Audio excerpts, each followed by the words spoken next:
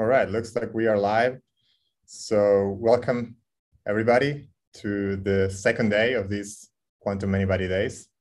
It's good to see everybody here, some known names and faces and some new people that, well, new to me anyway.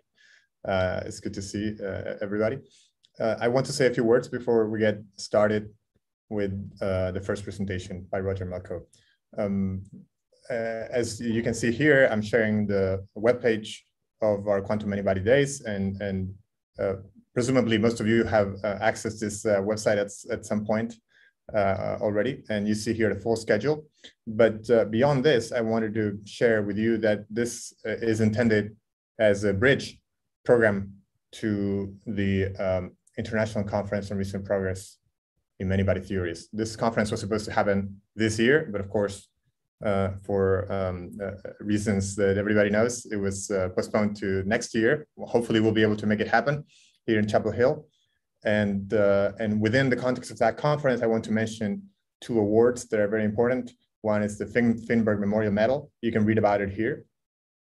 And also the QMBD Early Achievement Award, and you can read about it here. And there's more information on all of this on the wiki of the conference series, which is hosted by Indiana University here. So going back to our site and going back to the Quantum Many-Body Days, I would like then to go on to introduce our first speaker today, that is Roger Melko, who will be telling us about reconstructing quantum states with generative models. So Roger, if you want to go ahead and share your screen, I will then proceed to introduce you. Okay.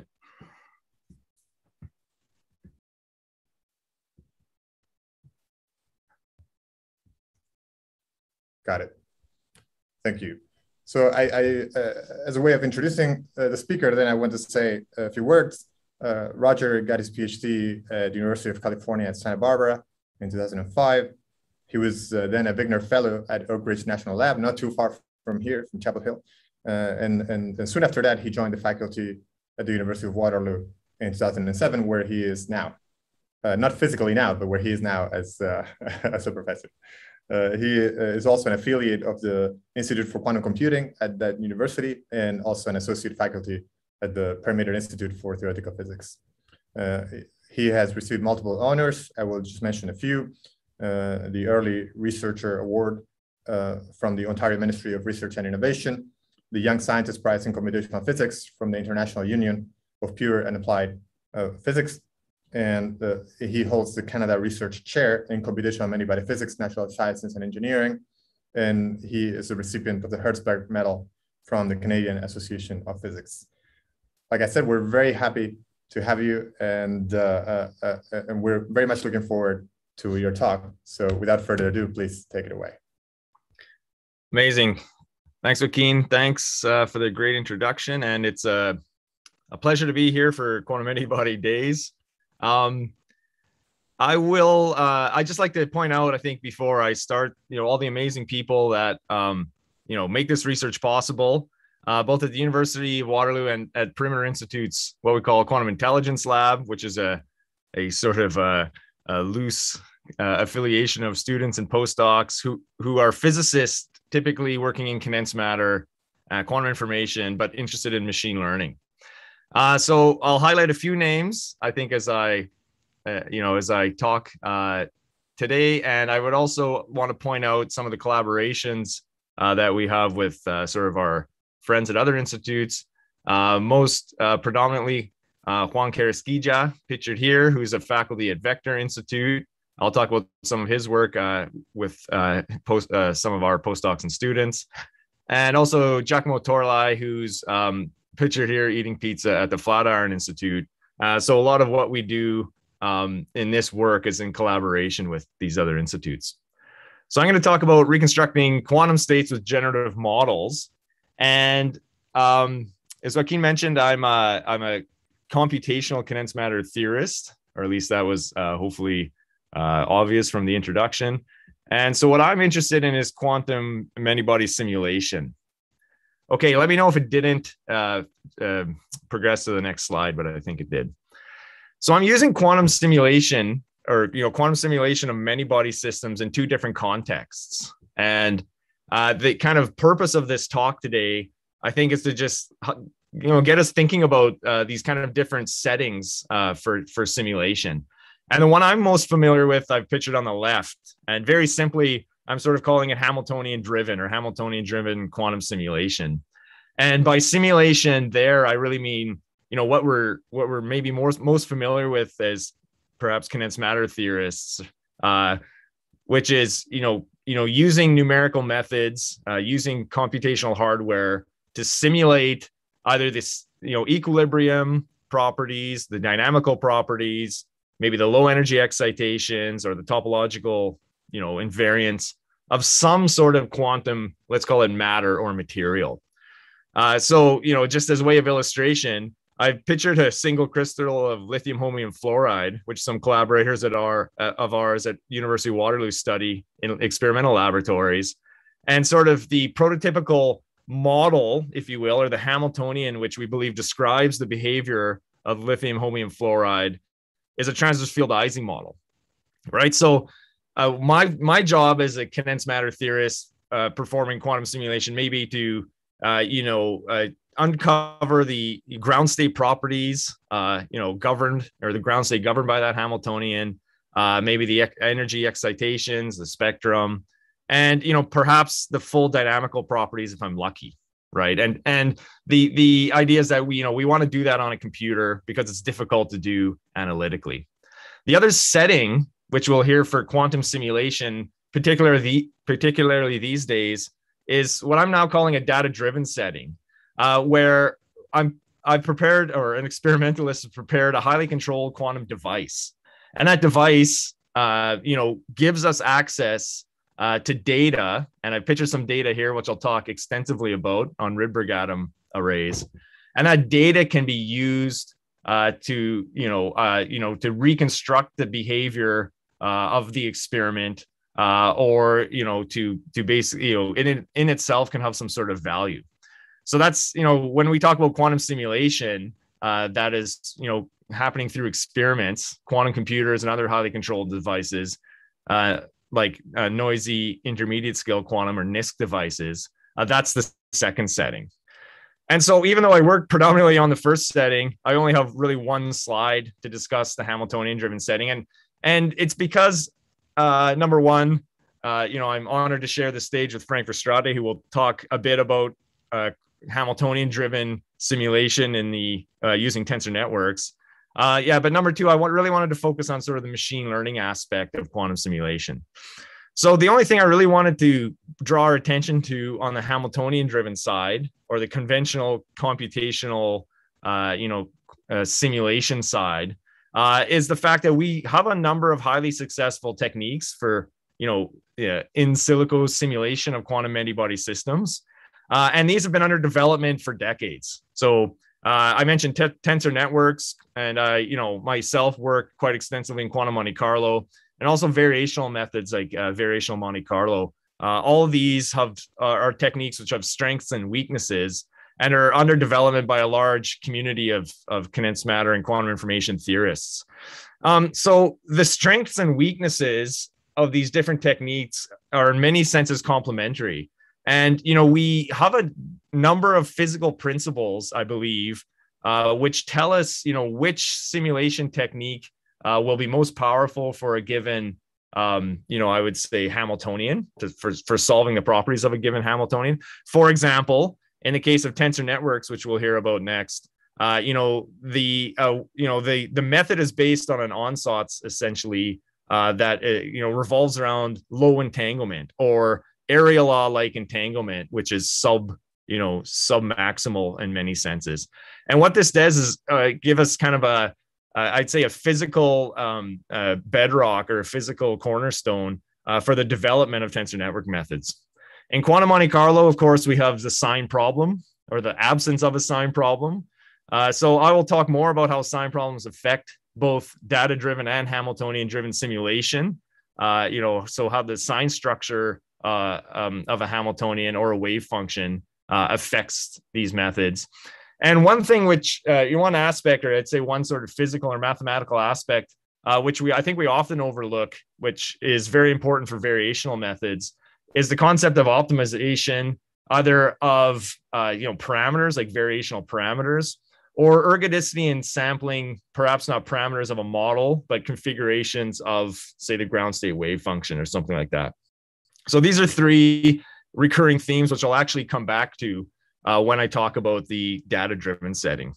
And so in this talk, I really want to ask the question, how do these experimental simulators or these emulators, which we've presumably constructed, to study systems which are difficult by conventional methods, how do they compete with or complement our existing numerical methods? So for example, given the case of, say, the Hubbard model or a frustrated spin model, which has the sign problem, which perhaps is on a 2 or 3 dimensional crystal lattice, which is too, I'd say, big for tensor network methods or DMRG in particular. We may be motivated to build a quantum simulator, which encapsulates that Hamiltonian experimentally. And so once we have that built, or once a laboratory has that built, what do we do with it? How does it complement these techniques, and how does it compete with these techniques?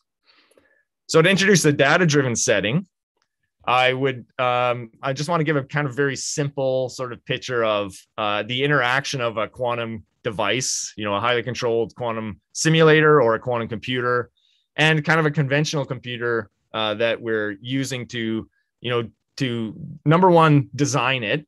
A lot of what we do, I believe, is currently is helping design experiments, control experiments. Okay, so control and the control of a quantum computer is sort of very, I'd say, rich field of physics and engineering, which has a lot of overlap with what we're talking about. And also, of course, the readout, the state of the device. And, I'm going to focus on this latter task, which is reading out data from this device. And I want to kind of, just for concreteness sake, to imagine that I have a quantum computer or a quantum simulator that is producing projective measurements. So just very simple projective qubit measurements distributed according to the Born rule. So that data set that I'm dealing with in this data-driven setting is a number of vectors, and each vector is a projective, in the simplest case, is a projective measurement of a qubit, which is either landing in, the 1 or 0 state. Okay. And by repeatedly preparing this device or preparing the wave function or the state of this device and performing a projective measurement, each one of those measurements gives me one complete vector of data. And, I might have some limited number D of this data. And at this point, I'm going to start making analogies to tasks in machine learning. So really what each, for the machine learning aficionados, I want you to think of each one of these data vectors as an image. Could be an image of a cat or a dog or, whatever it is. Each one of these zeros or ones is a pixel in that image. And my goal, given this data, is to learn what we call a parameterized, quote unquote, model of the quantum state underlying that data. So in the machine learning context, you'd be interested in learning the distribution, for example, a probability distribution that underlies all pictures of cats or all pictures of dogs on the internet. Here, what we're doing is learning a model which, number one, parameterizes these probability distributions, these Born distributions, but, I think more powerfully will parameterize the entire wave function. And I'm saying parameterized for a reason. I'm going to talk a lot about the parameters that are involved in what we call these generative models. So in the data-driven setting, so again, I'm assuming most of us are familiar with, a model Hamiltonian that we want to solve for either the, equilibrium or dynamical properties of.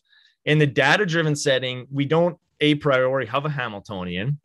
And so we might ask, how do we train a model? We might be more used to the variational setting where we calculate the expectation value of the Hamiltonian given a trial wave function. And we know that there's a variational bound, but we don't have access to the Hamiltonian. So what we do in the data-driven setting when we want to train a model is to adjust the parameters or tune the parameters of the model to minimize the difference between the distribution that we're getting from our model, and I'll talk about what these are, and the physical target distribution, which is these Born distributed, projective measurement distributions. And that can be done through an object that's related to like the relative entropy of these two distributions, the Kullback-Leibler divergence.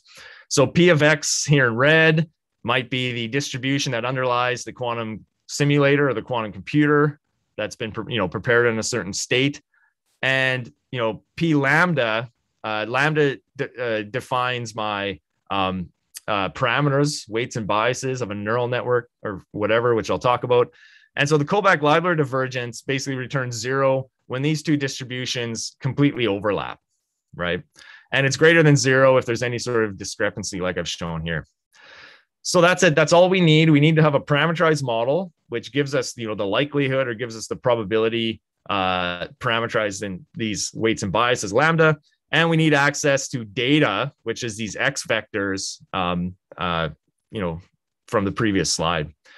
So, with a little bit of manipulation, you'll see that this is equivalent to maximizing this problem of minimizing the KL divergence is equivalent to maximizing something like a log likelihood, where I've written this in terms of an expectation value of log P lambda, which is the parameterized model distribution, taken with respect to data X drawn from P. So that's the data drawn from your quantum computer.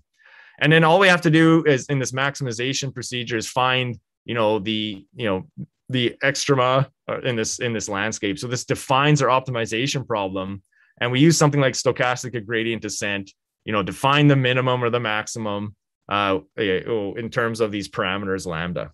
And so this update step lambda goes to lambda prime is often a simple kind of SGD type of procedure borrowed from machine learning.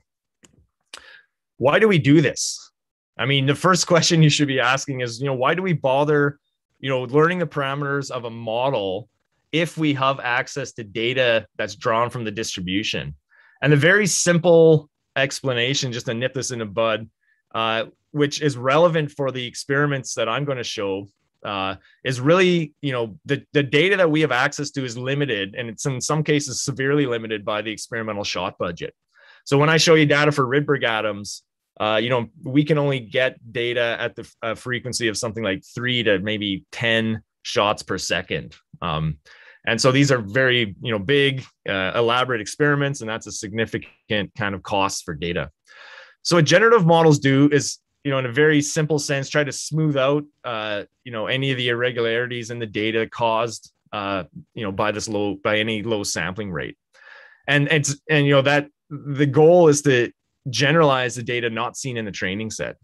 So what I mean is illustrated in these two plots here. So on the left is, fairly complete sample of a distribution. I'll leave the form of the distribution to your imagination, but you can see that with something like 10 to 100 samples, I can't remember how many I produced here, you get a nice representation of sort of the distribution, just from the frequency histogram, which is all that I've plotted here. If, however, I was only able to sample a few hundred elements of, a few hundred vectors, a few hundred elements of this distribution, I might get a much more choppy sort of histogram, which wouldn't be great to, in terms of inference or calculating likelihoods, and which we may want to generalize. And the generalization means drawing from a bin that essentially hasn't been seen. So either something far out on the tails, or something here where I have some sort of sparsity of data. And what a generative model does is sort of the idea of the red line.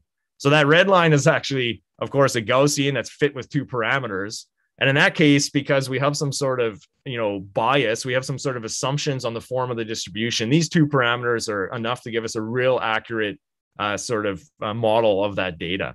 But what I'm talking about, our model in the next slides are going to be models with many, many more parameters, okay, instead of just two. And the task is going to be to adjust all of these parameters, which could occur in some kind of neural network, sort of systematically to get a good interpolation or a good smoothing of the distribution.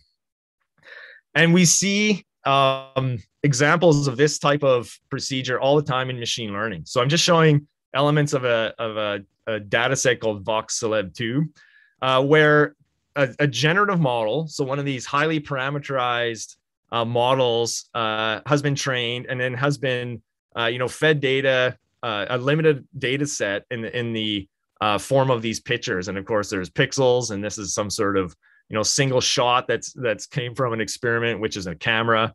And on the left-hand side is the raw data set.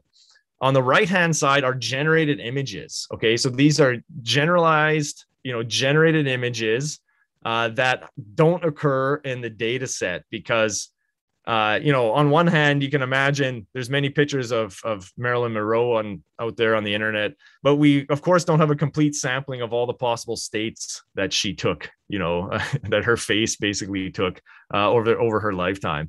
And what this generative model does is take a very limited data set, and because it's pre-trained on some other images, basically, generates these images which have never been seen before. Okay, so that's kind of the underlying idea behind generative modeling, is that, given some limited data set, we can produce images or vectors X from a distribution which aren't contained in that set. So what I showed you are images produced by a generative model that falls kind of on one branch of this, I guess, taxonomy or this organizational structure for generative models, which I think is kind of relatively useful. So at the top of the tree here is maximum likelihood methods. And I talked about maximum likelihood being related to Kullback-Leibler divergence. So in some sense, very much at the heart of data-driven, simulation. Now I have two branches, one's implicit and one's explicit density. And implicit density means essentially that your parameterization, isn't explicitly representing a probability distribution, or in our case, a quantum wave function. And GANs are famous implicit density generative models. So the images that I just showed in the previous slide were generated by a GAN, okay? And without getting into a GAN very much, really you have some sort of training set, which you have, in this case, looks like it's MNIST. It's these handwritten digits, but could be pictures of Albert Einstein or, projective measurements from a quantum computer. You have a generator structure, okay? And this generator structure is tuned to produce a fake image or a generated image, just given the input of some random noise. But importantly, sort of inside this generator, there's no explicit representation of the distribution that you're looking at.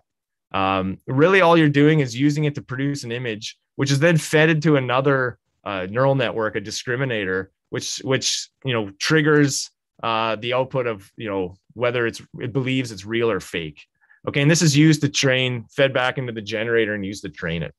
So these are implicit density, very powerful models, but I guess my argument against using implicit density models is I think for what for the applications you'll see, we don't have a lot of control on things like amplitude versus phase or purity of quantum states and so on. And for that sense, I'll show results exclusively for explicit density models.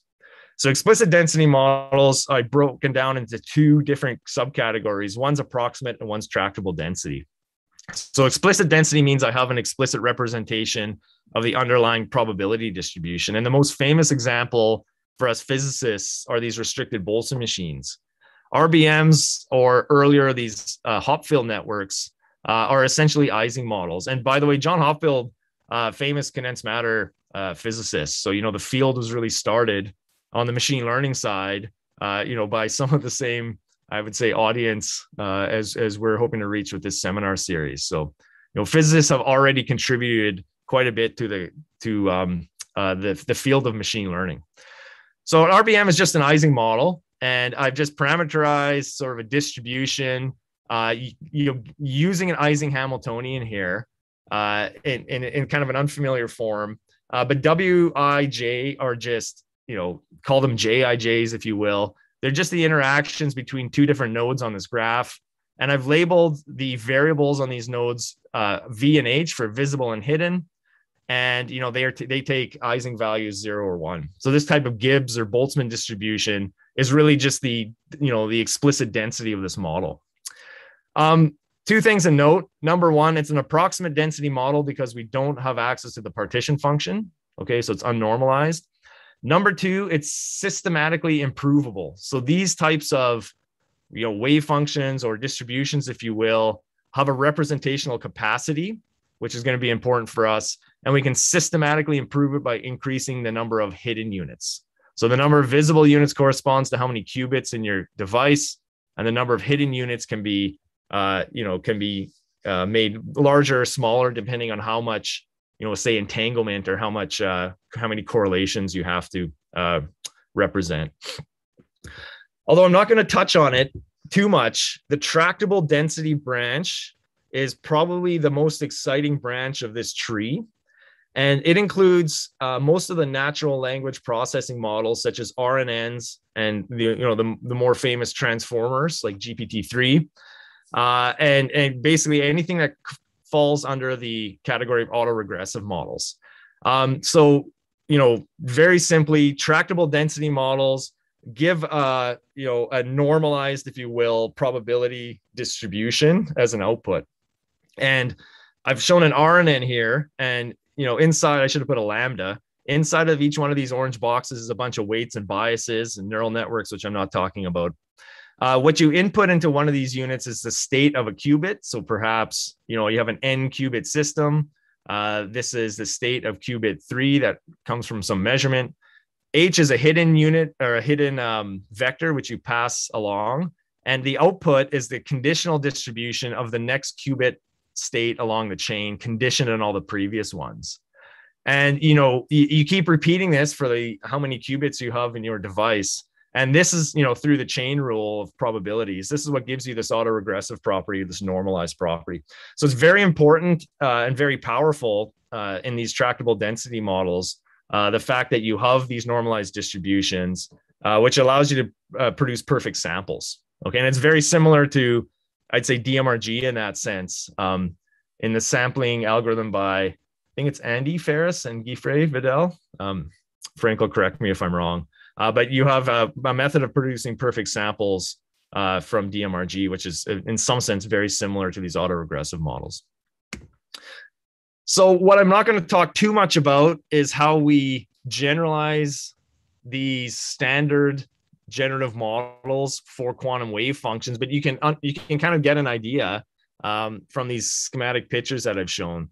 So if I have a probability distribution, a classical distribution, it can be represented, essentially by this, restricted Boltzmann machine, and with some caveats, it's kind of a universal. There's like a universality theorem associated with this, which says that any distribution within reason can be represented with enough resources, so enough hidden units or enough weights and biases.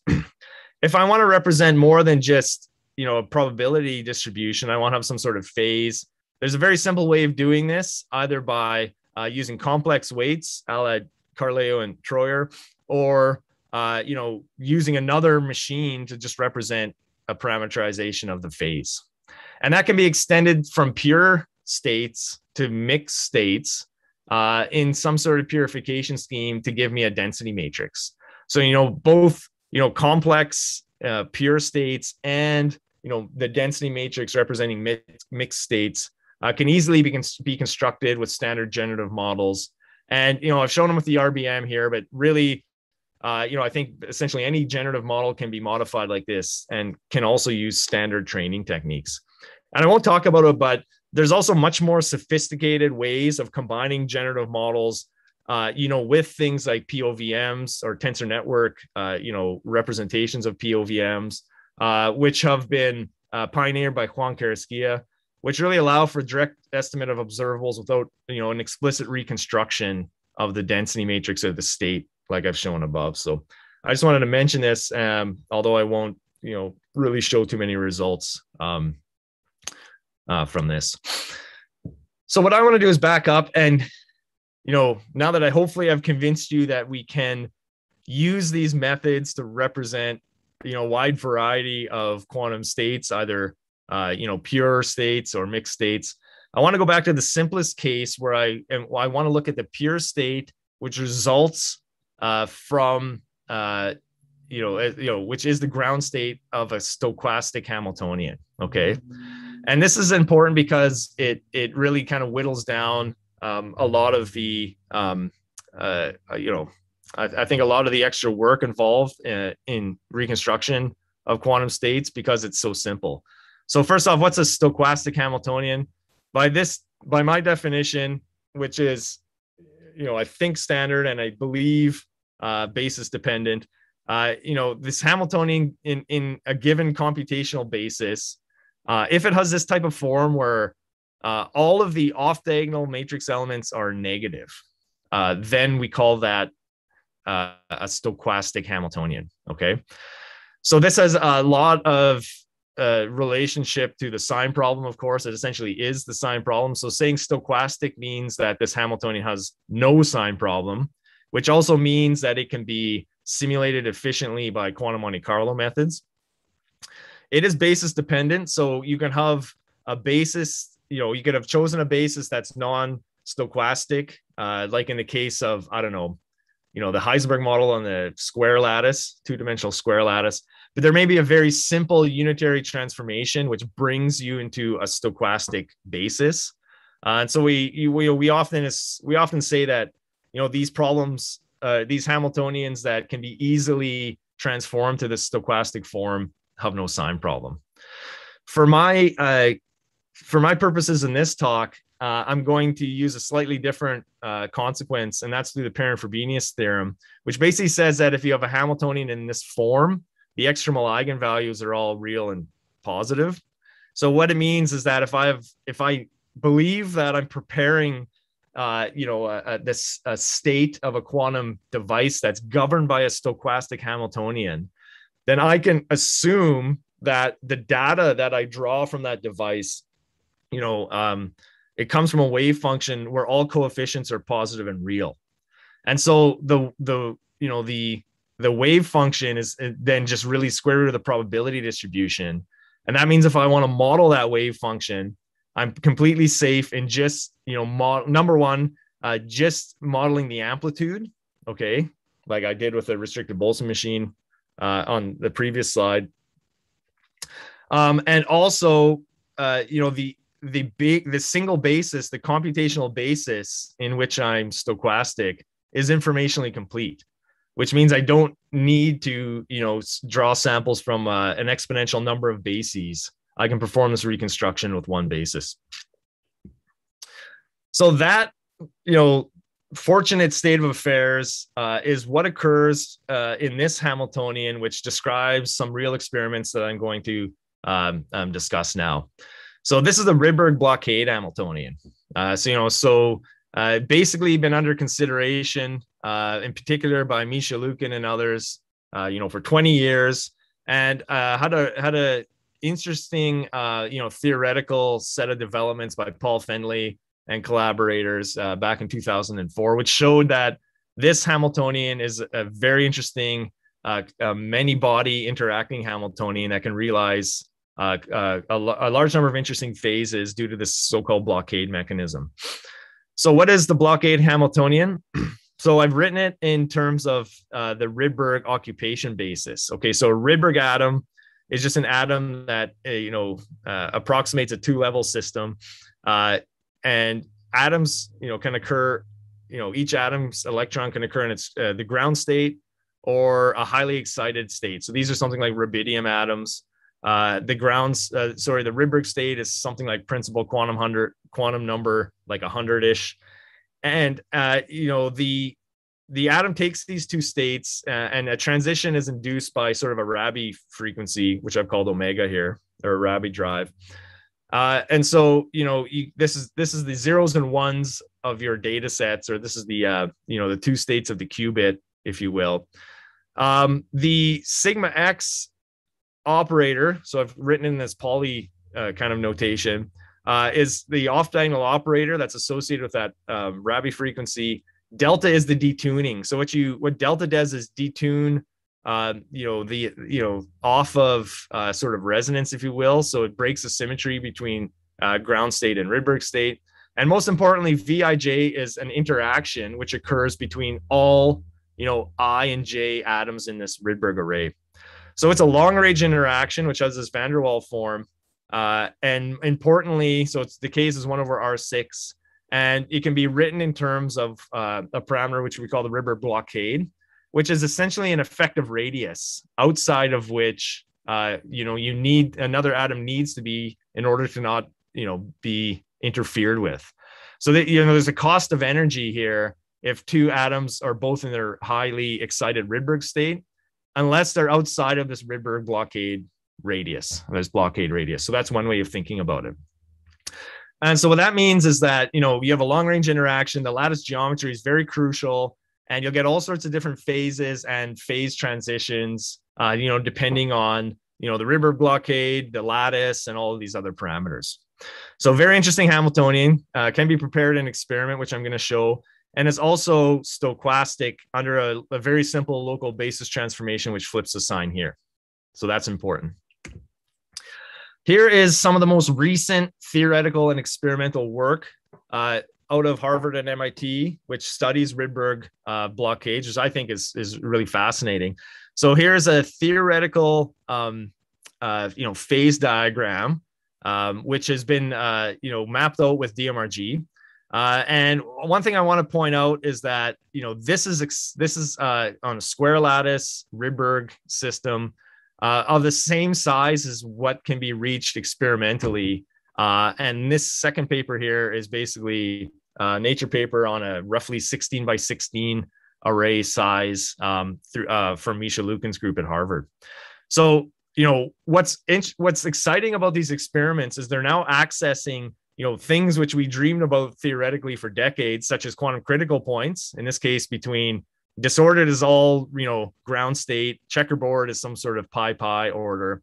And, here, without saying too much about it, is the experimental results for the, Rydberg occupation susceptibility, which is taking a numerical derivative of the occupation value as you sweep across this phase transition. That numerical derivative is fit. And then the maximum is used to define the position of the critical detuning, and through some collapse, which I won't talk about, critical exponents are extracted. So this is all experimental. So Sabir Sachev says this is the first instance of a 2+1 dimensional quantum critical point in the Ising universality class that has ever been demonstrated experimentally. So, it's exciting to get access to these types of experiment and the data they produce.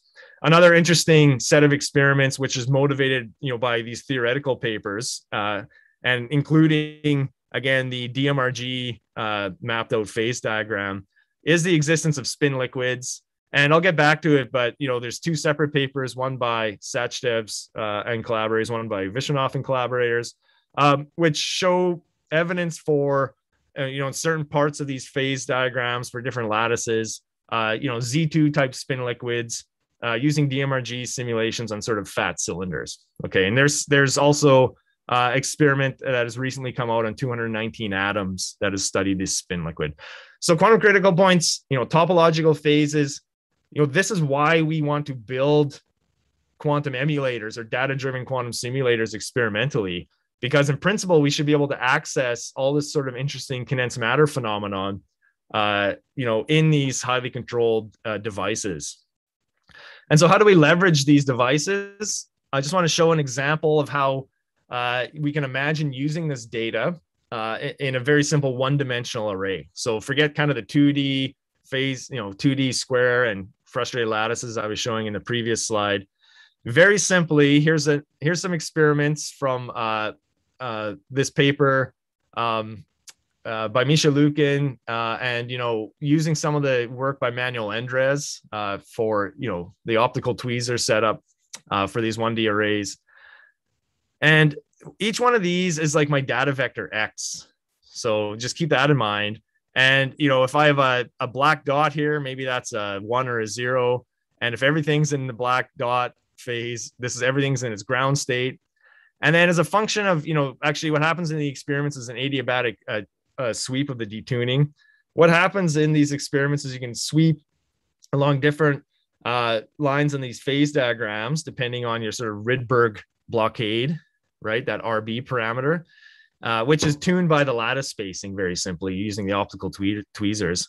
And so I can use this adiabatic sweeping of the detuning to sort of start everything in the ground state, prepare that. And I can sweep into things like Z2, Z3, Z4 types of ordered lobes in these experiments. And there's a lot of interesting experimental and theoretical work, even in these 1D cases, which has come out recently. So what we did in collaboration with Manuel Andres and Misha Lukin, and this was a work spearheaded by Giacomo Torlai, who's now at Amazon, and Brian Timar and others, is we basically used the Rydberg array data as a training set for a generative model. And again, here's this adiabatic sweeping as a function of time. You see that your omega and your delta parameters in the experiment are sort of modified in order to sweep through different cuts on the phase diagram. So we expect a phase transition to occur at some point here. What the experimentalists could provide is 3,000 projective measurements per detuning parameter. So remember that it depends on the dimensionality of the array, but this data can be obtained maybe at a rate of 3 vectors per second, or maybe up 10 on these 1D experiments. I can't quite remember. So they're relatively expensive to kind of resolve phase diagrams, but that's great for generative modeling. So we assume that the Rydberg Hamiltonian, which governs these experiments, is stochastic. So it means we're assuming purity and positivity of the wave function. Okay. And then essentially what we're doing is training a generative model and producing estimators. So I'll show how that looks on the next slides. Okay, so let me just decipher this. So EXP is the experiment. So the black line connects, this is essentially Rydberg occupation data, and I've just rewritten it as sigma z for some reason, but it's like occupation of the ground state. So you have a 100% chance of essentially being in the entire array is in the ground state like this for low values or large negative values of detuning. And each one of these black, lines connects a data point. So the ED is an exact diagonalization of that Hamiltonian. So it's kind of like the Hamiltonian driven simulation of the experimental Hamiltonian. And it looks like you have great correspondence between the ED, and again, this is only 8 or 9 atoms in this chain, so we can do diagonalization. The experiment, and the RBM is the reconstruction from the experimental data, which we did. So again, we assume purity and positivity of the wave function. We use a restricted Boltzmann machine, very simple, with a certain number of hidden units. We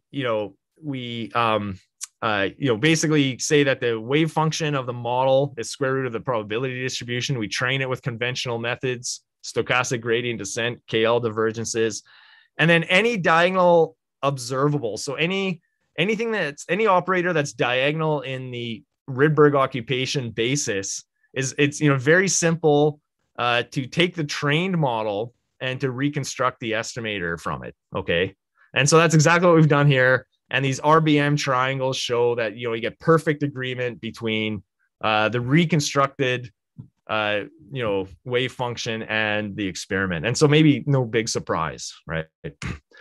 So I think what's a bit more interesting is the fact that, since, all of these assumptions that of positivity and purity, and, the fact that there's no phase associated with this wave function, allow us to do all sorts of tricks, which we've adopted essentially from variational Monte Carlo methods. So for example, if I have an off-diagonal operator, sigma x, and I want to, understand the expectation value of that operator, typically this isn't something that you have direct access to, from the experiment, because you only have data that looks like this, which is diagonal in the occupation basis. So what we've shown here is an exact diagonalization of the Hamiltonian. So this is the Hamiltonian-driven simulation. And then the RBM is a data-driven reconstruction of the ground state wave function. And what we've done is calculated the off-diagonal, the expectation value of the off-diagonal operator using this trick of rearranging things to produce the local estimator. So this local estimator is, again, some notation used in variational Monte Carlo. So when you have an explicit representation, so an explicit density representation of the wave function here, as long as this local estimator is sparse enough, this is something you can easily calculate. So what you see is, we have a discrepancy between the Hamiltonian-driven expectation and the data-driven reconstruction of this estimator. And I think what's kind of interesting about this case is exactly this discrepancy. This is something we get to feed back into the experimental design, and it illustrates that even though you can have some estimators behaving very well, it's worth it to look at some of these other estimators, especially these off-the-angle ones, which can indicate experimental issues.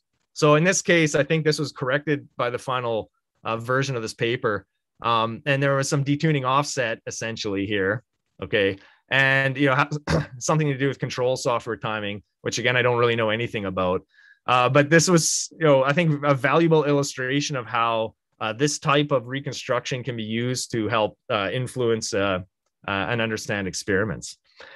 And then, you get into interesting questions about, whether or not you trust the model, right? Whether you're sort of like data-driven learning procedure is getting stuck, or whether it's training properly and so on. But I'll address those maybe a bit more at the end.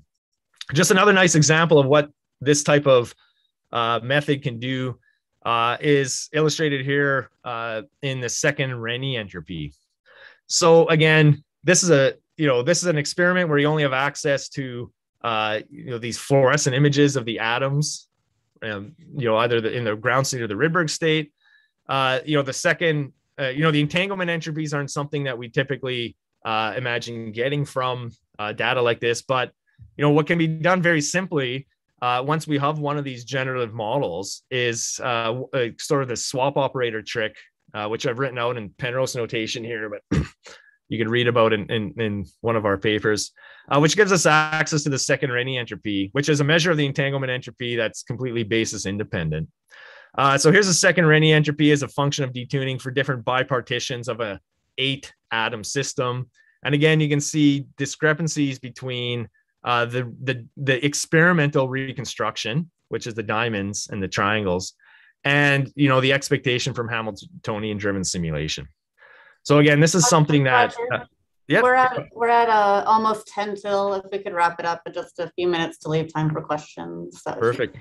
Yeah. Oh, I think this is my last point. Yep. Perfect. So this so all I wanted to say was entanglement entropy. It's also something that we can reconstruct essentially directly from this experimental data. And it kind of leaves us at this interesting point with these simulators, which I've illustrated here, which, if you read a lot of these Rydberg atom papers, of course, the phase diagram has been mapped out with DMRG on fat cylinders.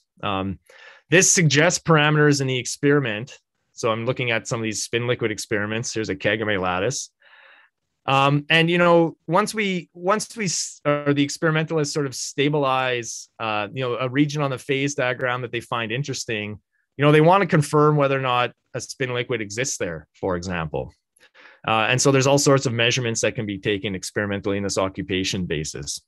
What I'm sort of suggesting here is that, all the experimentalists really have to do is produce clean projective measurements of the qubit states. And then this hasn't been done yet, really, except for that previous illustration. But then we can use these projective measurements to reconstruct a wave function or a density matrix or whatever you want. And then, from that, which is essentially as good as a variational wave function that's been trained, with knowledge of the Hamiltonian. This is a Ansatz wave function trained with data. We can do any measurements that are accessible to, these methods that I mentioned. So in particular, things like the topological entanglement entropy and so on. So I think it's kind of interesting to see the interplay, or to imagine the interplay between conventional Hamiltonian-driven simulation, experiment, and reconstruction specifically in these Rydberg spin liquids.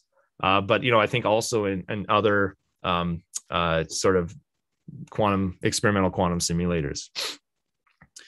So with that, let me just skip to my discussion points.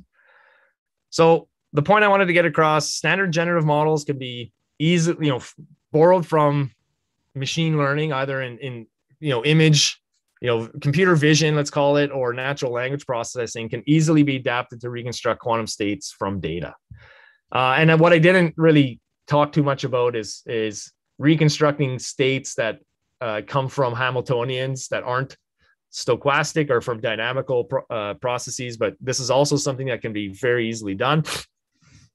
There's a new generation of variational wave function motivated by these models. Okay, I talked about the data-driven setting, and I alluded to the fact that these wave functions can be systematically improved by increasing the number of weights and biases. So when Frank gives us talk, if we talk about the bond dimension, which you can systematically increase in order to improve the representational capacity, these variational wave functions can also be systematically improved with more weights and biases.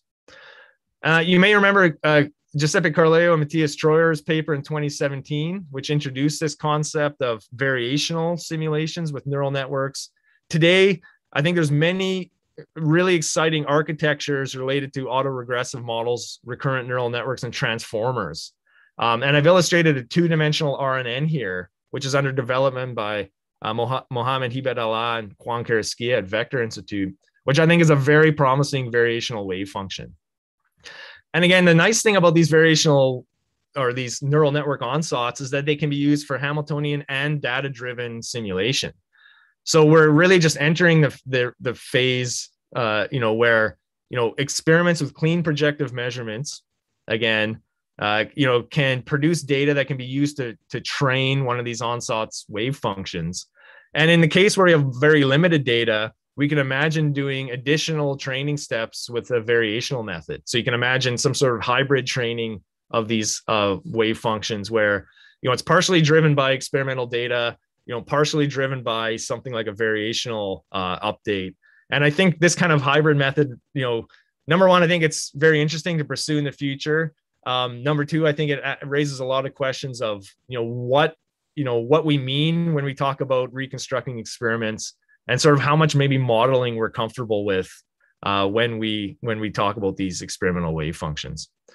So with that, thank you very much, and I can take some questions. Great, thank you very much for this very nice talk. If anybody has any questions, please feel free to raise your hand or put them in the chat.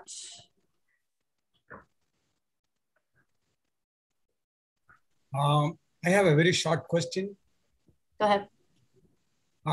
Sorry. Roger, you were talking about experimental wave functions. When you go to like many Rydberg atoms, it may be difficult to reach ground states or states close to ground states. So can your analysis tell that you are far from ground states, for example? So could my analysis tell me whether the experiment has achieved its goal of preparing a ground state or not? That's right, yeah. I'd say that's a very kind of condensed matter. I think the answer to that question is a very condensed matter question in some sense. So number one, I believe it would, it would help to look at discrepancies from expected ground state behavior.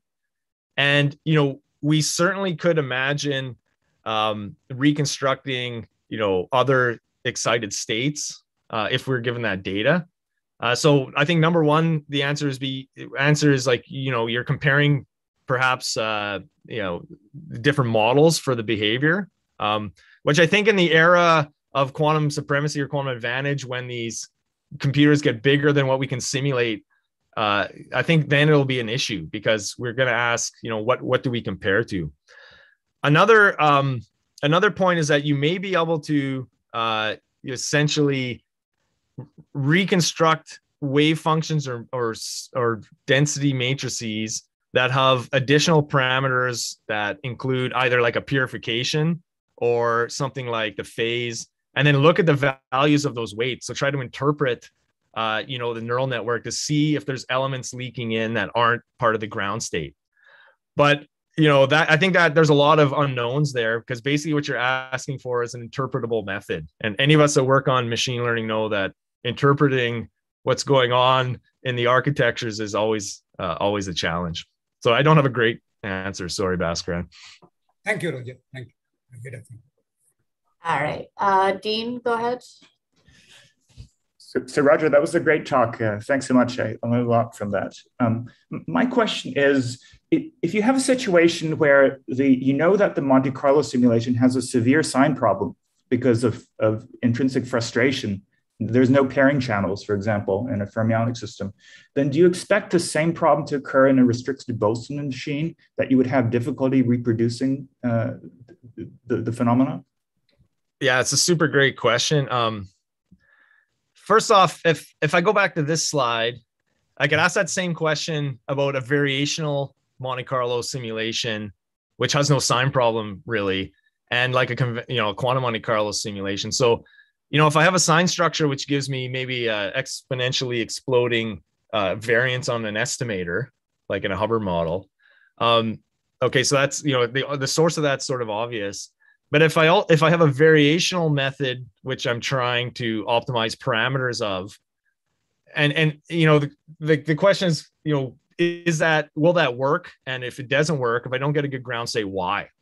And so I think there's a lot of discussion about the roughness of this landscape that you're optimizing in that sense, and whether or not, say, if you have frustration that turns that gives you a glassy landscape, or if you have a sign problem where that gives you glassiness in the landscape. So those same questions apply here.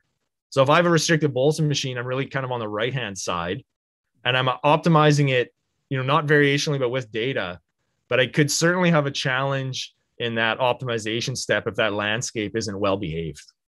And for me, it's very hard to know how that connects to things like a sign problem. Thanks so much. Thanks, Dean. Sure. Great. I think we have time for one more quick question. Manu, go ahead. Thank you very much for a nice talk. I have a very simple question. So in this one, can you just calculate the density matrix, or you can also calculate some of the coefficients of the wave function?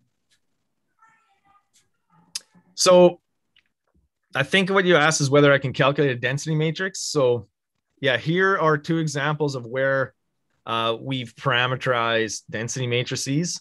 So here's an explicit parameterization of a density matrix using these techniques I've talked about. So yes, you can certainly calculate, if you will, or represent a pure state wave function, but a mixed state is also possible, and you have a choice between an explicit parameterization, which gives you access, to all the coefficients, if you will, if you want to think about it like that. But we also have, machine learning motivated, I would say, models of density matrices which aren't explicit. So in that case, if I think of a non-explicit representation of a wave function, you may not have direct access to the amplitudes, but you can still do things like maybe calculate some limited amount of estimators or so on. So the analogy, I think, is the same for the density matrix. You can have a very powerful implicit representation, which might not give you, directly the form of the density matrix, but can give you any sort of estimator that you want to calculate from it within reason. So I think that's my answer. Thank you very much. You're welcome. Perfect. All right. With that, thank you again, Roger, for this very informative talk. Thank you very much. I will go ahead and turn this over to the next session. So thank you. So I am supposed to introduce Frank Verstraete, right? I'm just coming right now from teaching. Can you hear me? Yes. Oh, okay. So, my name is Gerardo Ortiz from Indiana University, and, it's always a pleasure to introduce Frank. Indeed, Frank, it's an outstanding, he's a very good friend, an outstanding guy, but in particular, he is the first recipient of the Hermann Kummel Early Achievement Award, okay? And, this is very special for several reasons. One of the reasons is that this was one of the few occasions that Hermann Kummel was present, okay, there, okay?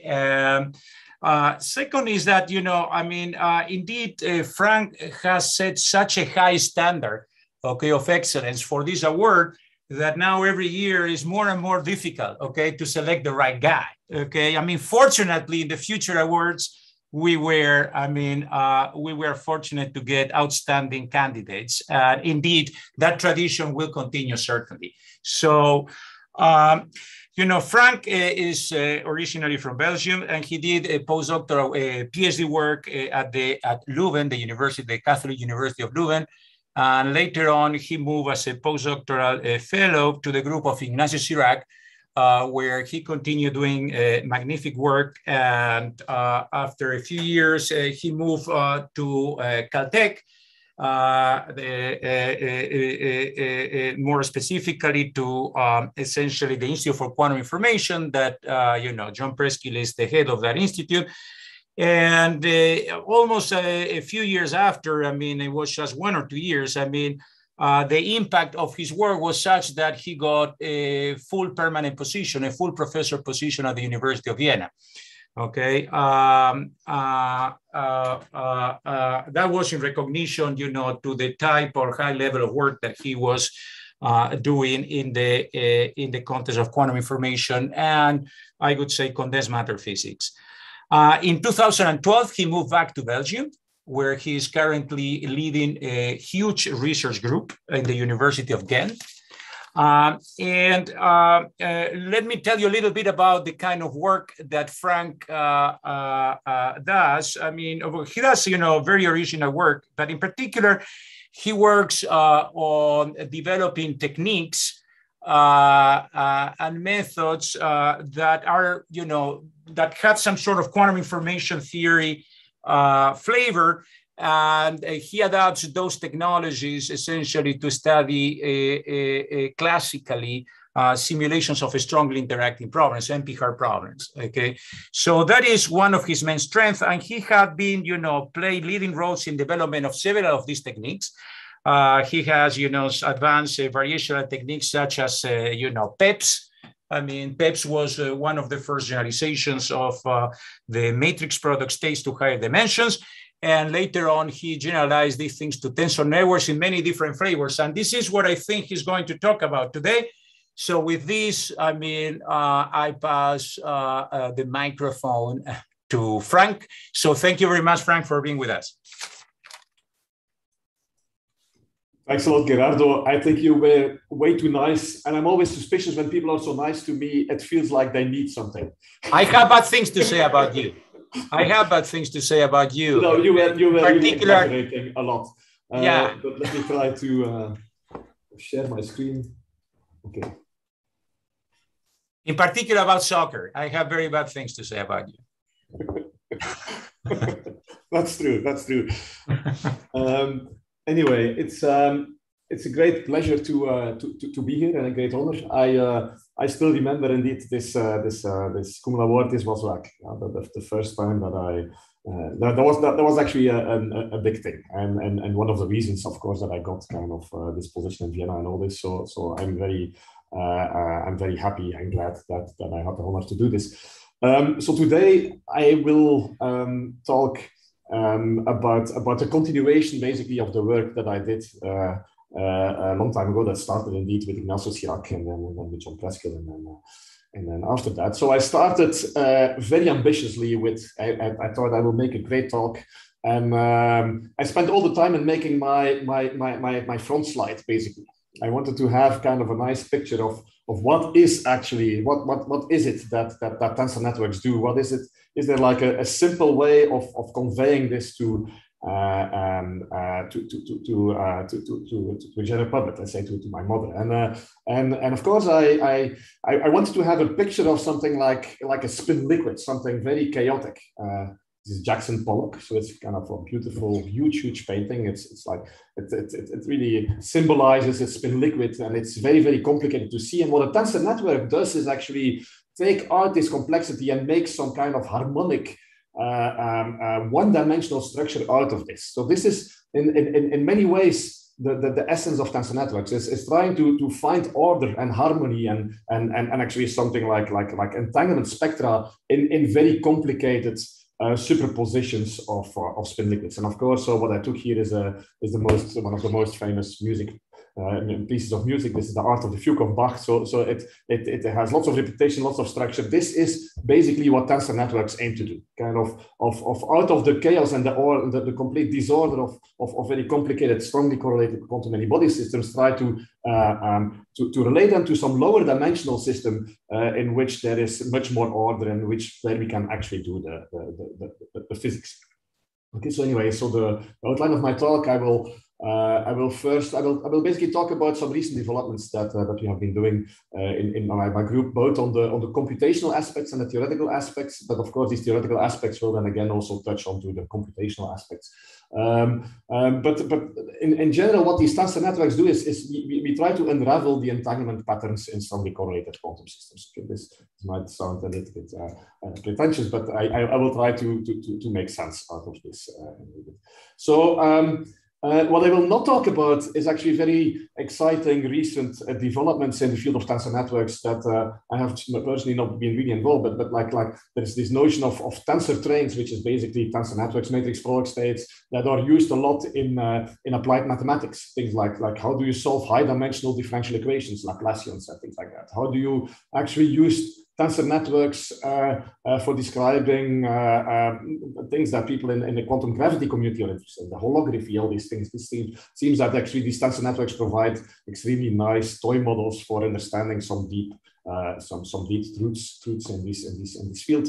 Also, like how do you simulate noisy quantum computers? So the state-of-the-art methods for doing this. There were lots of very exciting results about this in the last years, and trying to kind of optimize and coming up with better and better ways of constructing tensor networks that actually correspond to the quantum circuits that people have in these noisy quantum computers that also Roger was talking a little bit about, and also like indeed connections between tensor networks and these neural network states that Roger was talking about. There's lots of interesting interplays between this, but I will not talk about this. I just wanted to mention that there's lots of I wanted to give you kind of an overview of some very exciting developments in this field. But anyway, what do tensor networks do? So they basically provide the syntax of a language with a vocabulary consisting of qubits and entangled pairs. So what I have here is something that you probably all kind of recognize. It says the resonating valence bond state of Anderson and collaborators, and so basically what you have is a superposition of all possible kind of singlets in this spin liquid, and the way somehow we want to represent, or the power of tensor networks, is that actually this superposition of all these possible representation of all these possible configurations can be captured by a very simple tensor. Okay, so basically you take the superposition of the singlet being here plus there and so further. This all looks like a very complicated way. It looks very complicated to write down such a superposition in a tensor network. Well, it turns out that tensor networks are somehow devised, and this is particularly the PEPs, somehow can capture that with something with very low bond dimension. So these wave functions turn out to have very low entanglements, very small amounts of entanglement, and this seems to be a general feature of all these kind of ground states of strongly correlated systems. There's very, very few entanglement in these systems, and this entanglement can perfectly be captured by looking at this from the point of view of these superpositions of singlets, of projected, of entangled pairs, and taking superpositions of this is actually a very easy kind of thing to do using these tensor networks. Okay, so basically what these tensor networks do is they look at the problem. You have, for example, a spin chain, a one-dimensional system, or you have a two-dimensional system, or you have something like a holographic system. And depending on what structure you have, what the geometry is of your quantum many-body system, you use an ansatz that is very well tailored toward capturing somehow the entanglement structure. So like in 1D, somehow the entanglement is always mostly kind of concentrated around nearest neighbors. So these nearest neighbors are very, very strongly correlated. Things that are a bit further are less correlated. And that makes that actually the wave functions that describe ground states of low energy states of strongly correlated systems have a very particular entanglement structure that can be completely captured by representing them with matrix product states. So basically you have these blue degrees of freedom. So these are like your physical spins, and you have these red degrees of freedom. And these are like, this is the shadow world. So this is the world. So this is like an extra ancillary kind of Hilbert space in which your entanglement degrees of freedom live. And as you will see, basically what this amounts to is exactly this holographic mapping in which you kind of go from a one-dimensional, a full big one-dimensional system with an exponentially large Hilbert space. What these matrix product states do is map this to some local virtual shadow world that is actually very low dimensional. And the same happens in this kind of 2D cases. This is a perhaps here. Okay, so what is this shadow world? I don't know how to kind of put this there. Okay, so the whole idea is that that ground states or low energy states of strongly correlated systems can have a representation, a lower dimensional representation. So you map basically a ground state problem of an n-dimensional system to an n-1 dimensional non-equilibrium problem. Okay, so the example, actually, the most physical example is something that is the continuum version of a matrix product state. It's called a continuous matrix product state. What this actually describes is, so the techniques to describe such continuous matrix product states turn out to be in one-to-one correspondence with the way in which you represent kind of atoms or describe atoms that are living in a cavity.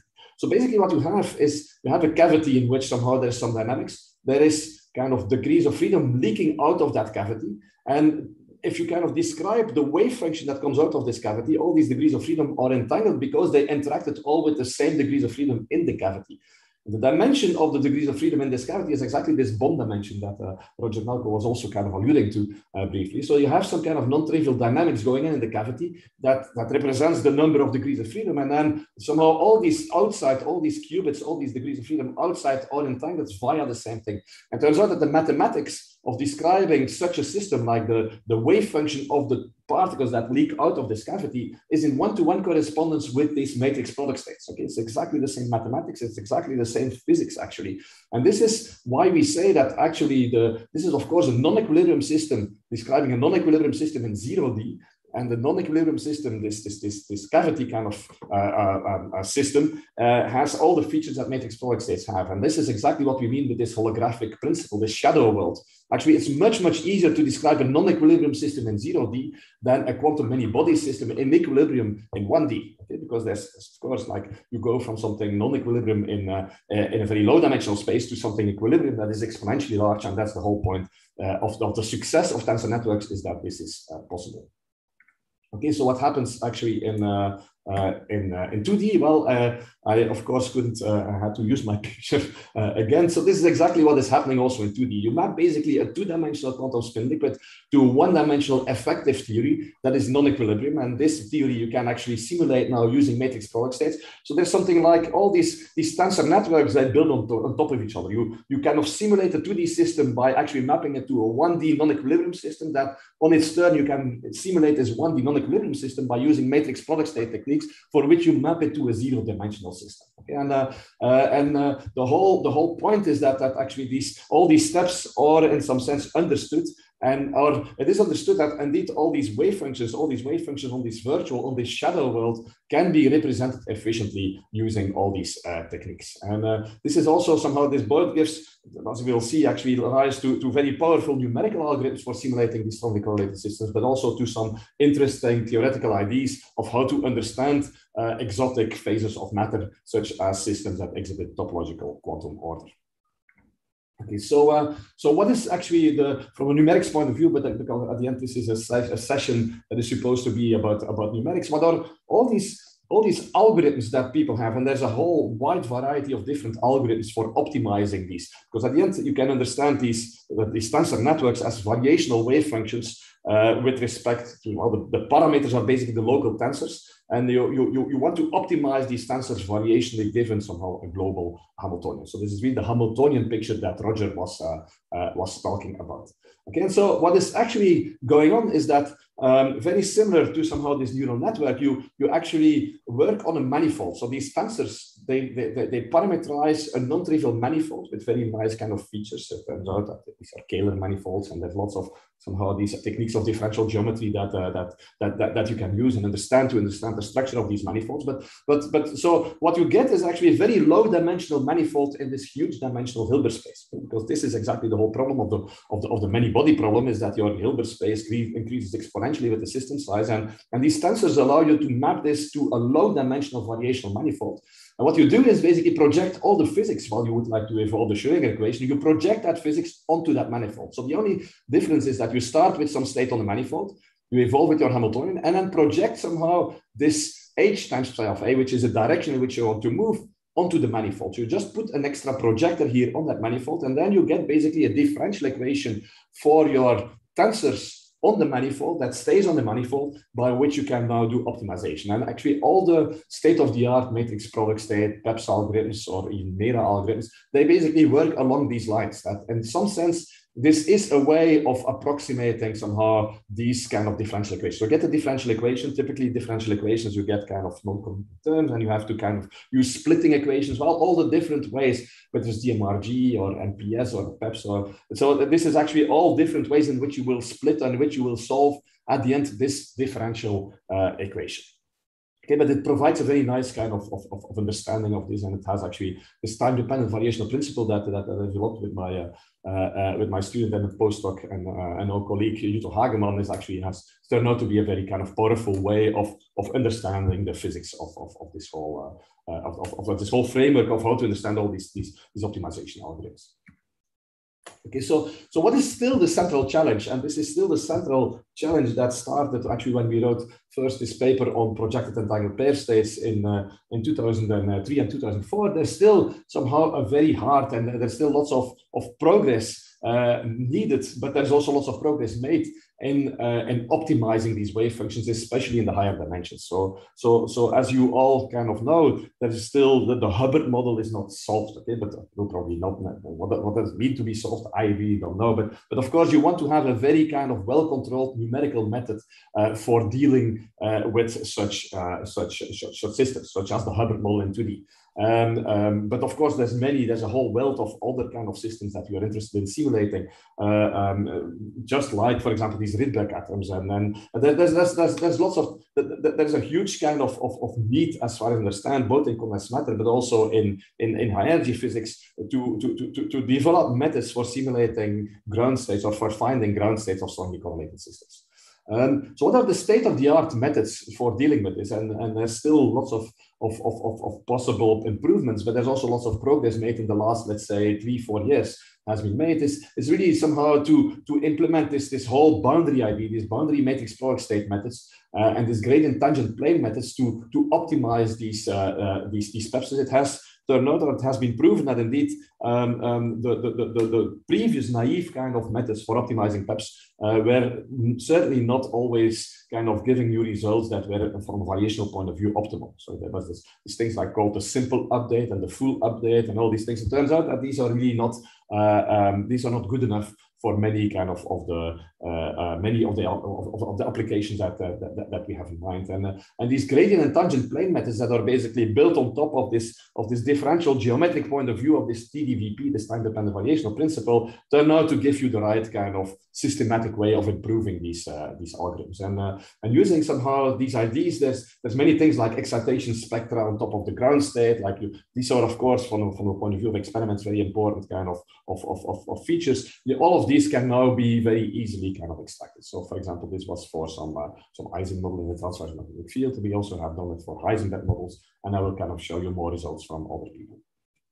Okay, so what has been actually a very important development that was first realized by Taksang, Lei Wang, and collaborators is actually that all these tensor network methods benefit a lot by using differential programming. So there is something, this is an idea that comes from machine learning but is actually much older than machine learning, that tells you that whenever you have a cost function that you can calculate efficiently, that actually at the same price, at the same cost, you can also calculate basically the derivative of that kind of cost function with respect to the parameters that you have.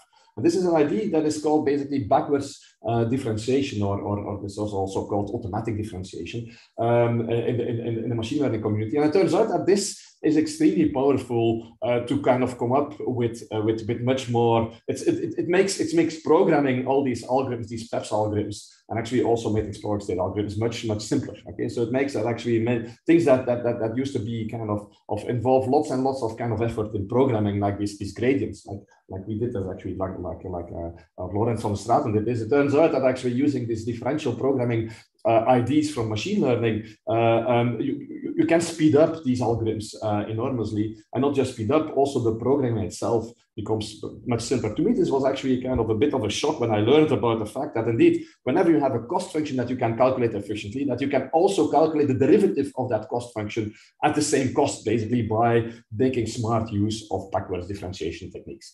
But for example, this is the Heisenberg model that you can do now. You can see somehow these simple update and full update. These are like the usual techniques that perhaps were used up to like a few years ago, up to 3-4 years. They really kind of the energy kind of the relative errors in energy for the same bond dimension are much larger than you get with all these gradient methods, these gradient techniques that were kind of developed, by Lawrence van Straten, Philippe Corbeau, and Lei Wang and collaborators. And also somehow now you can kind of look at, so finally somehow things like the Heisenberg model, of course, for which there's no sign problem here, for which basically Quantum Monte Carlo gives you the state-of-the-art results. We can finally kind of match this and do some finite size scaling now with some entanglement scaling methods. You can actually extract and get results that are really kind of on par with what Monte Carlo kind of techniques does. So, for example, this is another kind of instance or another example of recent progress in these steps algorithms. This is really like simulating the Hubbard model. The Hubbard model in 2D. In this particular case, it's at half filling, and such that you can actually again compare with Quantum Monte Carlo, and you can do this for different values of your kind of interaction strength in the Hubbard model, and you basically can calculate gaps. You can calculate somehow response functions, and all of these things start to work and seem to make perfect sense and actually give more precise results, certainly for things like these dispersion relations, and you get actually much more precise results, as far as I understand, than what you get with Monte Carlo techniques. And of course, the big advantage of these methods is that you don't get sign problems. Okay? So you really can really kind of go to the regime in which somehow Quantum Monte Carlo techniques don't work. So let me kind of talk briefly now, go to the second topic of the computational aspects of tensor networks, namely what happens actually when you want to simulate critical systems, because this is an obvious kind of critique that you could have, is that you could say, all these tensor networks, they are low entanglement kind of methods, but why would they still work if you kind of have violations of the area laws? What happens if somehow you kind of look at critical systems? Okay, so indeed, the entanglement degrees of freedom in critical systems, they are fluctuating much more. So you get things like violations of the area law. But and the question is, can you still capture this? Can you still deal with somehow these issues with these tensor networks? How can you, or is it possible to develop something like a theory of scaling, of entanglement scaling, similar to the finite size scaling methods of Cardi? So the genius of Cardi was basically to understand that indeed, instead of simulating a critical system, you can just put somehow a critical system on a finite system, on a finite grid, such that there is actually a gap, and then study how that gap kind of changes as a function of the system size. And it turns out that this is much more powerful than actually simulating immediately somehow the critical system. So what you basically do by putting it on a finite size system, like usual exact diagonalization methods, is really kind of you perturb your system such that you open a gap, and then you kind of see how the system kind of behaves when you close the gap.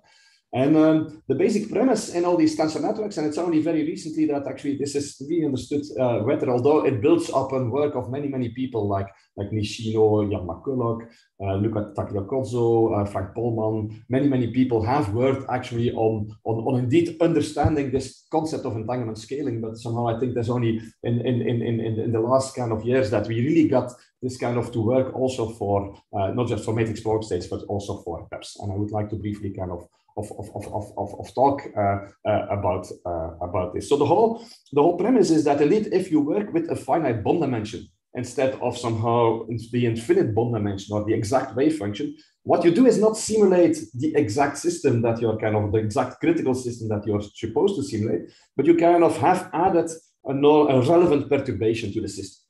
Okay, so and by increasing this bond dimension, you basically decrease this relevant perturbation, and you're interested in how this scaling works. And in some work of 2 years ago from Bram van Ecke, a student of mine, so we took this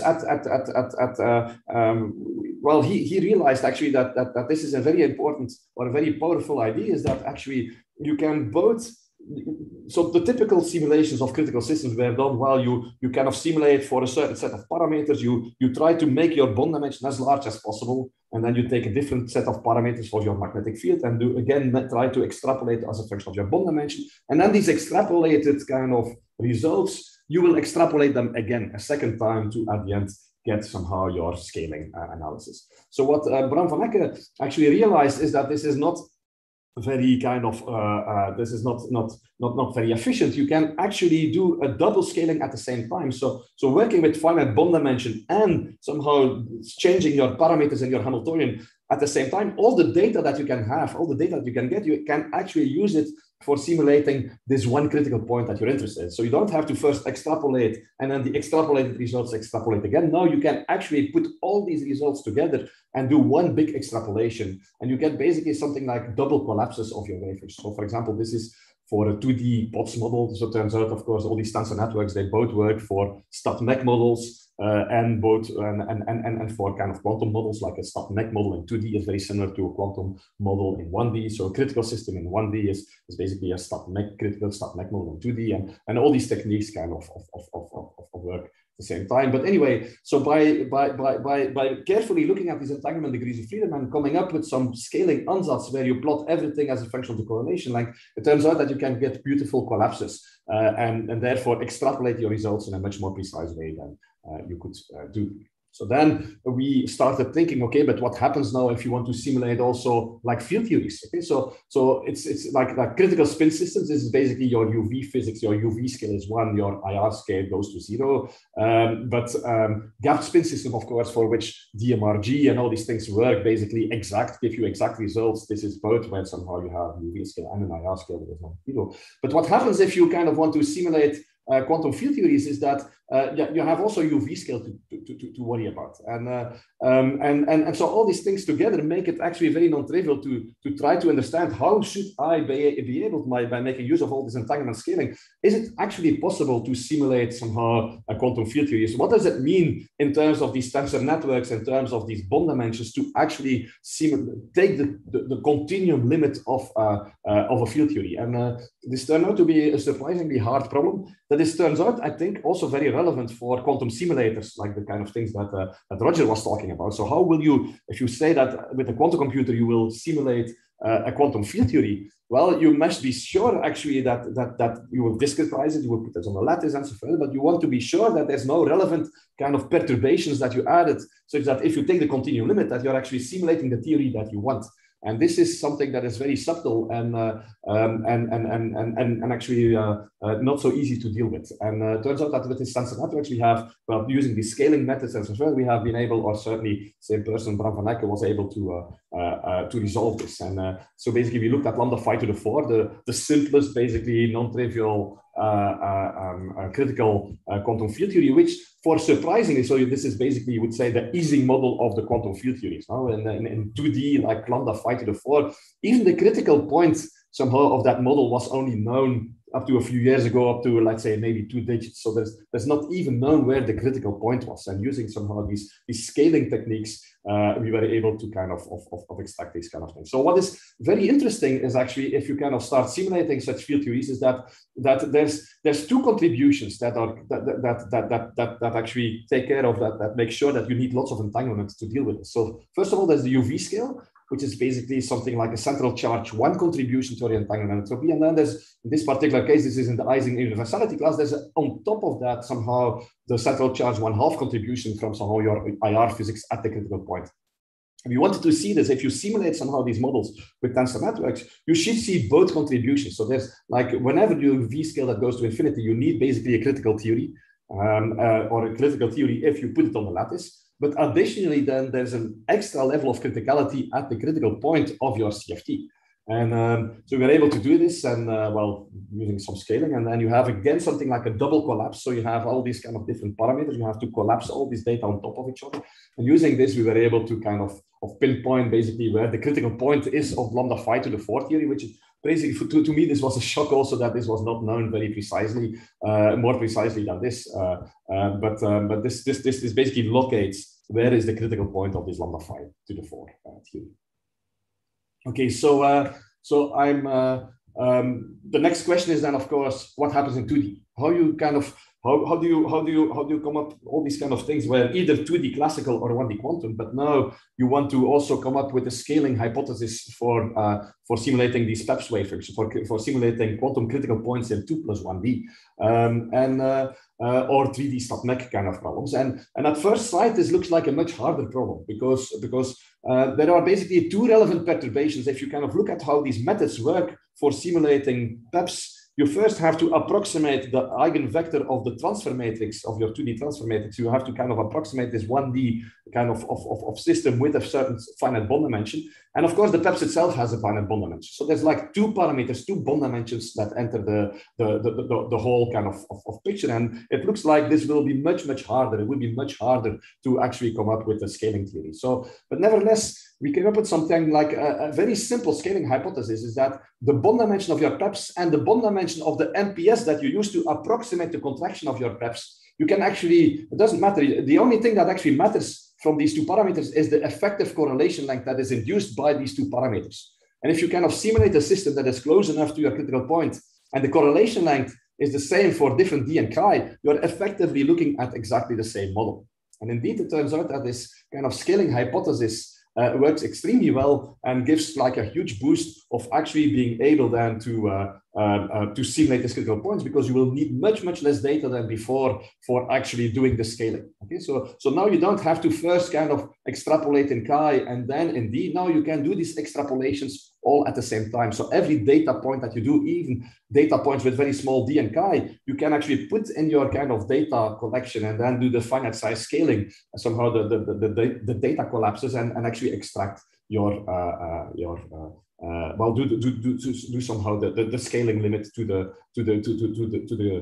limit where your correlation length is infinity. So, for example, this we did for 3D diners. So it's a stat-mech model of 3D diners. It's famous, and all these collapses work extremely well. You can also do this for the 2D quantum Heisenberg model, and indeed somehow all these collapses, all these scaling hypothesis things work. And that means that actually now we are basically starting to be in shape for simulating quantum critical points in 2+1D. And indeed, somehow these results that I show you here, they basically prove that it is possible, and it is possible actually without a cost that is too kind of large or too kind of extensive.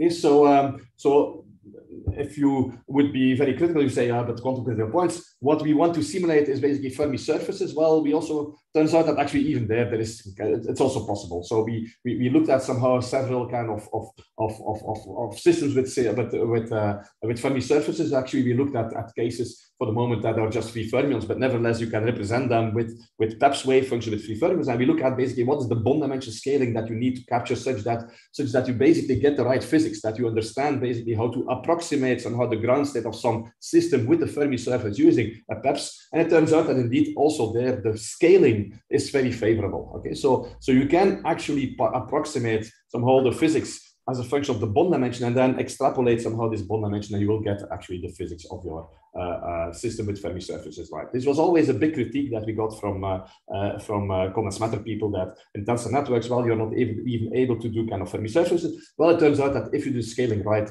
it is actually possible to get this. And actually, for some critical points, of course, it's harder than for others, but somehow the general kind of premise is that indeed, somehow by doing this scaling, the entanglement scaling right, we can approximate somehow systems with Fermi surfaces. Okay, so let me summarize actually the first part of this talk. So there's, I would say that actually the numerical development of PEPS algorithms, so these are basically the 2-dimensional versions of DMRG as kind of originally kind of devised by Stephen White. These PEPS algorithms are basically do this for higher dimensions. This is in full swing, and there's still fundamental, like lots of fundamental truths or techniques or tricks to be found and to be discovered actually. So the central challenge is to develop more efficient PEPS algorithms, but and to put somehow this entanglement scaling that I just talked about, actually to put it on a better kind of on a better sound or a sound theoretical basis or a fluid theoretical basis. But it seems somehow that these things work very well, and I'm very kind of optimistic that somehow it's clear that the field is advancing, but much, much, much slower than we originally kind of anticipated. Okay, so let me kind of go to the second part of this talk, which is actually about the theoretical aspects, because I would say this is the really kind of nice thing, and the unique thing of these tensor networks is that they do not only provide somehow a very nice variational techniques or variational framework for dealing with systems that we don't really have other techniques for to simulate them. It also provides lots of theoretical insight into the structure of these wave functions. Okay, and especially the theoretical aspects that are most fascinating that we have been working most on in the last years is actually to try to understand the symmetries and dualities, like how are symmetries of your physical system, how do they affect somehow the entanglement degrees of freedom? How does somehow this shadow world, this lower dimensional world in which somehow everything is much cleaner and harmonic, how does that reflect actually somehow the physics or the phases of your full kind of systems? And it turns out that actually by doing this, there's lots of these tensor networks seem to provide somehow the lattice versions of these topological field theories and also conformal field theories. There's lots of things that we are currently discovering and trying to understand. Okay, so for people that are interested in these theoretical ideas, so together with Ignacio Sirac, David Perez Garcia, and Norbert Schuch, last fall, we kind of wrote a review paper that will be published soon in Reviews of Modern Physics, which is exactly about the theoretical aspects of matrix product states and actually these projected entangled pair states. So basically, there's a whole kind of also introduction. There's the history. There's basically connections with RG. What is the RG and all these kind of in this density matrix normalization group? Why is there basically something like a notion of RG? How do you classify phases of matter in terms of symmetries? What happens with fermions and so further? And but the thing is that that somehow there's a very kind of nice theoretical understanding of these whole tensor networks, and this is completely built on something that is called the fundamental theorem of matrix product states, or the fundamental theorem of PEPs. And I would like to briefly kind of introduce this to you, such that somehow as a way of motivating somehow or trying to convey somehow the theoretical basis for the fact that we can really understand strongly correlated, non-trivial strongly correlated phase of matter using somehow this tensor network language. Okay, so what is this fundamental theorem of tensor networks? It's basically a way of relating two matrix product states to each other. So if I have one matrix product state, or as you will see, this is the same for the PEPs, and I have another kind of matrix product state, this means my global wave function is the same. Okay, so I have a global wave function that is represented by one type of tensor, and I have actually a different representation of that same tensor. Now, this is true if and only if these tensors A and B that represent somehow these matrix product states are related by some intertwiner X. Okay, so that there's some object X. So what this means is I have a tensor here with 3 legs, and if I multiply this leg with this matrix X, that is equal to basically multiplying the right leg of this tensor B with X. So basically what it tells you that if I come with this X and I pull it through this A, it transforms an A into a B. Okay, so this kind of direction is very easy. That if this is true, it's very easy to see that psi of A has to be equal to psi of B, because this is some kind of just a basis change in your entanglement degrees of freedom Hilbert space, and of course the basis in which you work is completely irrelevant. Okay, but what is much more non-trivial is the other direction, that actually global properties become somehow completely kind of captured by making local claims, and this is the whole kind of idea, and this is a very powerful kind of idea that the mathematical somehow of the mathematical framework for describing such equivalences is actually turns out to be category theory. So that actually, if global wave functions are equal, what does that actually mean for the local descriptions of these wave functions? So the local tensors. So global wave functions are equal. Well, that doesn't mean that the local tensors are equal, but they have to be equal up to some equivalence relation.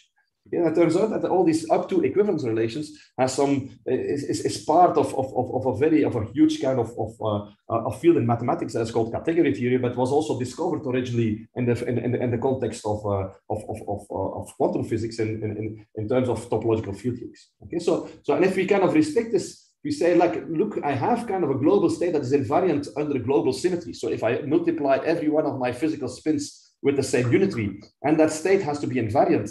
Well, this basically theorem tells you that if I have a U, so I act with the same U on all my spins, like, and I have an SU2 invariant state, then somehow the ground state wave functions, the wave function describing this thing, must have a property that if I act with a UG here, there must be a matrix XG such that XG A UG is A times XG. So basically what it tells you is that it's XG, that there must be some reflection of somehow the symmetry operator on the virtual level that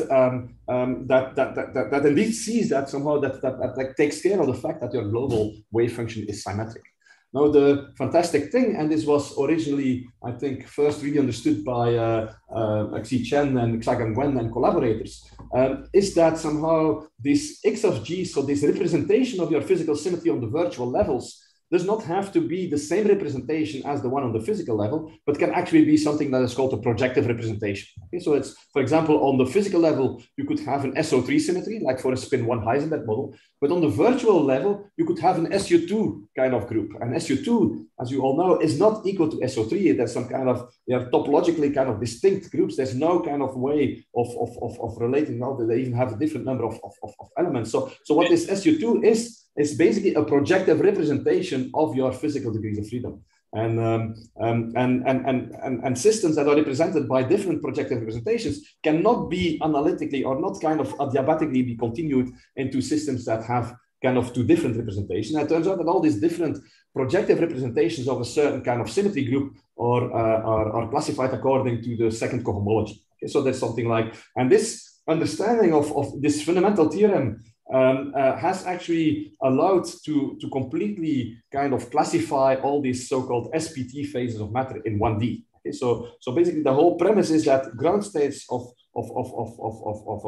gapped quantum spin systems can be captured by matrix product states. So this is basically follows from the proof of Hastings and many other kind of proofs. And these matrix product states, if somehow they have a symmetry, must kind of transform, or the entanglement degrees of freedom must transform according to some kind of representation. And if these representations are incompatible with each other, there is no kind of adiabatic way for kind of continuing for mapping one of these wave functions to another one without going to a phase transition. Okay, so this is something that is very easily understood by looking at somehow this shadow world, this virtual degrees of freedom, this entanglement degrees of freedom. How do they kind of transform according to your well, how do they transform? What are the symmetries there? Turns out that actually the 2D version, the PEPS version of this is much richer, and this is basically the content of most of the research that is being done in this field of this theoretical research on trying to classify phases using somehow these tensor networks. It turns out that this fundamental theorem, if I have a psi of A and a psi of B and they're equal to each other, it's not that there is just like an X that I can put through that maps A to B. Turns out that we have to introduce a completely different object. And this is actually another tensor object that lives purely on the virtual world. So there is no, this is very, very similar actually to something like a Wilson loop, but it's a Wilson loop that acts purely somehow on the virtual degrees of freedom. And if you kind of take this matrix product operator, so everywhere you have a crossing here, you have to put a tensor. And if you kind of pull this tensor through your kind of like, this is the A tensor, this is the B tensor, you will basically map one state to the other one. And this is, in some sense, the equivalent fundamental theorem of PEPS, which has actually not been proven in full generality, but we believe that this should be the fundamental theorem. So I should have put quotes here around this theorem. And it turns out that if you want to study, therefore, kind of topologically ordered systems like this SPT phase, but also truly topologically ordered systems in 2D, it turns out that this is completely captured by studying somehow the representations induced by these matrix product operators. Okay, so it turns out that somehow topological order is witnessed by having non-trivial of these symmetries. So whenever you have a non-trivial topological phase of matter in 2D, this will go hand in hand with a non-trivial kind of symmetry that is represented by such a matrix product operator. Okay, and things like having topological phases of matter that somehow there's no local order parameter. Well, it turns out that if you study this in this lower dimensional shadow world, that indeed you have topological order. Well, this will go hand in hand with symmetry breaking in this shadow world. Okay, so you basically recover this whole Landau symmetry breaking paradigm by studying the entanglement degrees of freedom of your system, okay, which is indeed one dimension lower. It's a lower dimensional kind of representation because this lives actually on interface. This is an effective one-dimensional kind of system. And it turns out that all symmetries, dualities, all these kind of things, this matrix product operator algebras are exactly the right language for dealing with such things. Okay, so what are these matrix product operators? Okay, so these matrix product operators, they are basically just matrix product states, but instead of only having kind of legs on the bottom, you also have them on the top. So it's really an operator. It's like a density matrix, no? A density to go. It's very similar to what Roger kind of talked about, how to map, like I have a wave function, how do you kind of go to density matrix as well? You just put both legs on top and on the bottom. And this gives rise to matrix product operators. And basically you have an algebra of such matrix product operators. And it turns out that if this describes symmetries in your system to describe topological phases of matter, these kind of operators, they form a closed algebra, okay, with structure factors N, A, B, C that actually do not depend on the system size. And this N, A, B, C are some data that turn out to kind of completely describe fusion categories. Okay, so what these tensor network methods give you, like this equation, okay, this equation here, this pulling through equation, this basically tells you, well, this is my PEPs here, and if I have this red matrix product operator, I can basically pull this thing through. If there's no physical action, this turns out to be kind of general topological order. When there's some consistency equations, if I have this for one of these red things, and I have this for another red thing, then it turns out that I should be able to fuse this. Indeed, the product of these two MPOs is actually the sum of kind of these MPOs. So they form a closed algebra, and this is reflected in this tensor network. So we have explicit kind of tensors. We can actually do all of this on a computer. We have explicit tensor. There's a new tensor needed, this red kind of dot here, that allows you to fuse two tensors. And then you have associativity somehow of this system, because all of these things are, again, these are just matrices. So if you deal with matrices with operators, things should be associative. Then there's another object that you have to introduce, an F, and then somehow this F has to satisfy something that's called the pentagon equation. So it turns out that actually these tensor networks, when you start describing topological phases of matter, and especially kind of symmetries in topological phases of matter, you automatically end up somehow with the representation theory of fusion categories. And this apparently seems to be kind of new. Okay, so what happens is that these matrix product operator symmetries and actually the related kind of wave functions that describe these PEPs wave functions, they are labeled by some kind of a set of tensors labeled by F0, F1, F2, F3, and F4. So there's like basically 5 different tensors. And it turns out that somehow the equations, the pulling through equations are in one-to-one correspondent with something that mathematicians have been studying for a long time ago already, and these are called bimodule categories. Okay, so there's somehow they define the algebraic data of something that's called a bimodule category M. And for people that are familiar with conformal field theory, it turns out, as I will kind of show later, this is well known somehow that these bimodal categories are basically kind of allow you to classify somehow the rational CFTs. This was famous work of Runkel, Fuchs, and Schweigert. And I will come back to this if I have some time. But anyway, so this whole PEPs formalism, so we didn't know any of this. It just comes out of this. These equations that we get turn out to be equivalent to this, but this is so a very natural kind of framework in which you kind of start studying the symmetries of these tensor networks. And if you choose, for example, all these F symbols equal to each other, you end up with something that's called these Levin-Wendt string nets. You also have like quantum doubles. There's also kind of intertwiners that allow you to kind of understand how to map all these different kind of models to each other. Like you have like quantum doubles and a related kind of rep model of Levin-Wendt string type. Is there kind of a local quantum circuit that maps these models to each other? Well, it turns out that actually using these tensor networks, you can perfectly well do that and exactly show how to kind of construct such tensor networks or such kind of quantum circuits.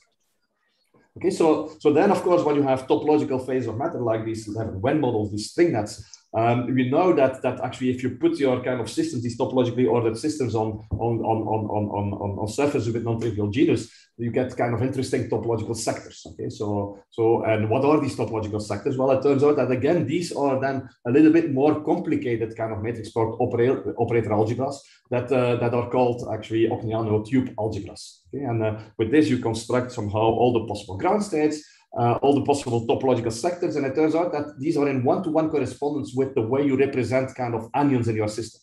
Okay, so all these, of course, these topological ordered systems, all these Levin-Wendt string nets, but of course much more systems than that, are so fascinating to condensed matter people because somehow you get these fractional excitations, you get these anions that are actually the elementary excitations. Well, it turns out that in this tensor network language now, you can construct these anions explicitly. And so when you construct this explicitly using somehow these matrix product operators, you can understand topological spin by just you rotate these things and you get these fractional kind of topological spins, you get braiding, all of somehow these things that actually I never really understood in this very abstract language of category theory become very tangible because you have actual tensors by which you can deal with this and you can actually construct these systems. Okay, so like an application that one of my students kind of had in mind, and is Alexis Schotte and collaborators. Actually, we constructed then actually a completely novel type of quantum error correcting codes by exactly using somehow this whole formalism. So this was a long kind of open question in the field of quantum information. Is it possible to use somehow these exotic methods or these exotic systems, not if you have physically anions, but really as somehow just a spin 1/2 system. I have qubits, and I realize actually it's such a string that in terms of my qubits, can I use this for quantum error correcting codes? And you can actually do this. And the fantastic thing of these quantum error correcting codes that somehow you build using these string nets, and for which you actually needed this whole tensor network language, is that these are universal. You don't have to kind of do this magic state distillation, and you don't have to kind of go outside of your kind of code space to do universal quantum computation. So for kind of resolving problems like this, you really need somehow this full kind of tensor network language to actually simulate this and actually prove that there is indeed thresholds using such kind of such error correcting codes. But let me kind of, the last minutes, try to kind of show you what direction we are going to, or what somehow I find very exciting in this very tangible way of understanding tensor networks. So it turns out that actually these string nets, or these 11 Venn models, they're well known to be related to topological field theory. Okay? These are basically, they're very strongly related to the Turai-Viro state sets, and there's like a whole framework, of course, that started in quantum field theory that relates all somehow these things to each other. So there's topological field theory. Then turns out that people like Moore and Zyberg understood that actually the right language of connecting topological field theory to conformal field theory is actually modular tensor categories, and there's lots of kind of beautiful works that relate these things to each other. Also, Witten, of course, had understood very well that if you have a topological field theory, that actually if you look at the border, the border of these systems, you get effective like CFTs. So somehow from the mathematical point of view, it's very clear that somehow all these things basically are described by the same mathematics. Okay, so this is all kind of in the continuum. So what these tensor networks, and especially also, of course, the work of Kitaev and Levin and Wen do is actually look at these topological phases of matter. This is by putting these things on the lattice. So that's the question: what survives of these topological field theories if you put them on the lattice? And these are these quantum doubles, string nets, and so further. And of course, there's also like the conformal field theory side, somehow the lower dimensional side of this case, in which you basically describe critical and anionic spin chains. And this dates back to kind of old work of Pasquier, and actually has recently kind of there were beautiful papers of Dave Eisen and Paul Fendley and collaborators, where they basically try to kind of see that indeed somehow critical spin systems are very, very strongly related to these tensor categories. It turns out that using these tensor networks, there's a very easy way of mapping, basically, or a direct way of mapping these string net models to these critical spin systems. So these string net models are 2+1D kind of systems that are topological ordered. So there's a big gap. There's nothing really kind of there's no kind of correlation length in the system besides having interesting anions. What you have here is actually a 1D quantum critical point with kind of power law or correlations, and or a 2D classical Stapp-Mech model that has power law decay of correlation. And it's not entirely clear how you would map these things to each other. Well, it turns out that there's a formalism that is called strange correlators that does that immediately for you. And this is basically implementing something that Fuchs, Runkel, and Schweigert kind of had a whole series of very famous papers around 2000, kind of formalizing really from the mathematical physics point of view this connection between tensor categories and conformal field theory. What this actually does, these tensor networks, and this is actually in collaboration with them, is implementing this map on the lattice such that you can actually still kind of do these things numerically. Okay, and so indeed somehow what Fuchs, Runkel, and Schweigert kind of discovered in this series of papers is that actually modular or module categories, somehow the model categories that basically popped up when you were describing symmetries of pepsis are the right language. So I don't really have time to go through it in detail, but it turns out that somehow they use these bimodules to describe CFTs. Okay, so they basically said that you need kind of different kind of categories, and you need some modules, and using all this, by combining all this, you can basically describe all possible kind of ways in which all possible topological features of CFTs. Well, what happens now is that it turns out that this mapping from topologically ordered states to critical wave functions or critical systems So this is like 2 + 1D quantum. This is 2D classical, can very easily be done by just kind of projecting this wave function. This is a wave function on a large Hilbert space. What you do is basically just project all your physical degrees of freedom on some product states. Okay, so this gives you then a partition function of a classical stat-mech model. Okay, because you start with a wave function in 2 + 1D, but basically get rid of somehow your physical Hilbert space. You project all this physical degrees of freedom on some non-trivial product states. It's just product states everywhere you project this on.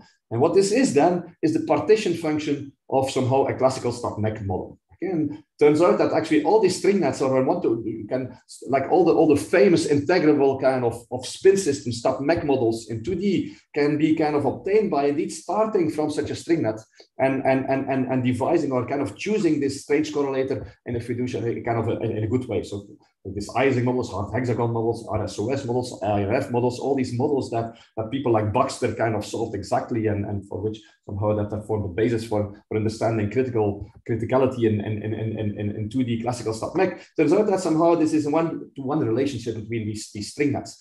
And of course, what happens if you project these things is that, of course, these symmetries, these matrix product operator symmetries, they completely survive. It's not because somehow you projected the physical degrees of freedom that somehow these and matrix product operator symmetries disappeared. And these are exactly all these dualities that people talked about. People like Kadanoff had fantastic papers, or in the beginning of the 70s, like Kadanoff and Seva, in which they kind of talk about disorder operators and dualities and all these kind of things. Well, it turns out that these matrix product operators, if you interpret them now from the point of view of somehow this stat-mech model that is critical, is somehow the one that is responsible for the fact that it's critical. So what happens in your critical system is that you have kind of enlarged symmetries. Namely, suddenly you get these matrix product operator symmetries that are only there in the critical point.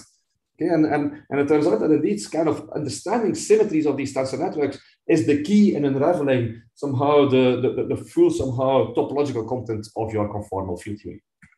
Okay, so in a very recent paper with my student Robin van Hove and collaborators, actually we did this, let's say, for the critical three-state Potts model. It turns out that this is actually very complicated to do it right. Okay, it turns out that the Potts model itself is actually not a modular. Somehow the fusion rules of the Potts model does not give rise to modular categories. So this is actually the right module. You have to kind of find other kind of categories to connect them to construct all the possible topological sectors. So it turns out that there's like many different topological sectors. You have 8 types of defect lines, many more tubes. Somehow all of these kind of things can now be done explicitly. And as far as I understood, this had never kind of been able, nobody had really done that, because the Potts model, if you kind of naively write it down, you would not write it down. You would write it down a representation that lacks basically all these different kind of types of symmetries. And you have to do this to basically extract all somehow the possible spectra out of this. But my time is really running out. So now basically for all possible topological sectors of the Potts model, you can get somehow your towers and understand somehow the full kind of content.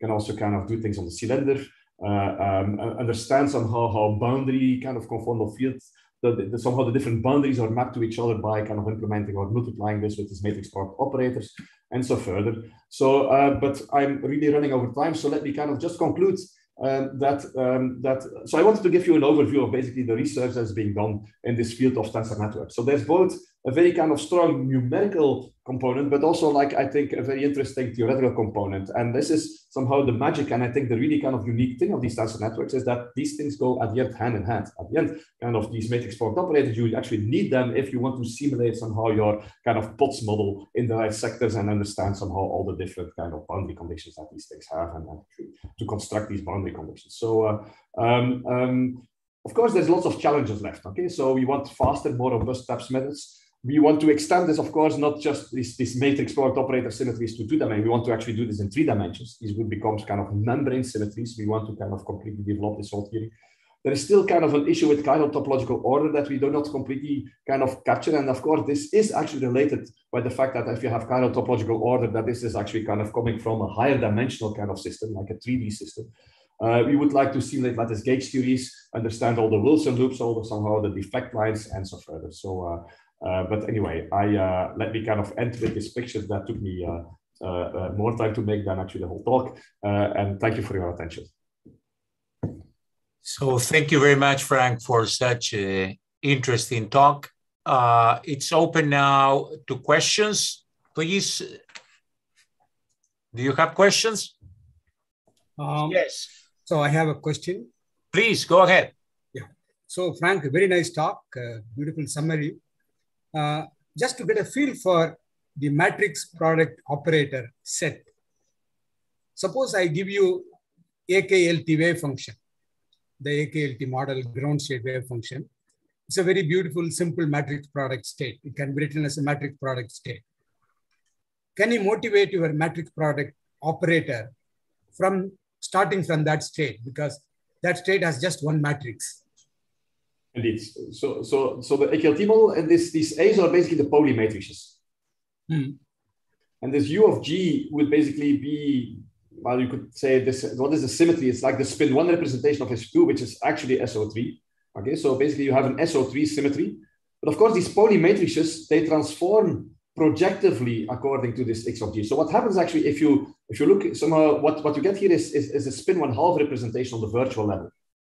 What happens if you multiply somehow these spin 1/2 representations of that correspond, which is a projective representation of this of your physical SO3 symmetry. So it turns out that this does not form a representation of SO3. It only forms a representation of SO3 up to a sign, up to a plus minus sign. Okay, and this is the whole point: is that this minus sign is something. It's either plus or minus 1, and it cannot be anything else. And therefore, whenever you have something like an index that is labeled by an integer, it must be a topological index.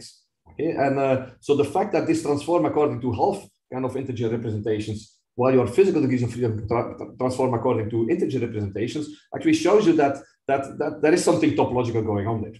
Because if you want to transform this model to something that for which this would also transform to an integer representation, this index would disappear. This plus or minus sign would basically become always plus 1. There would always be a gauge in which somehow it disappears.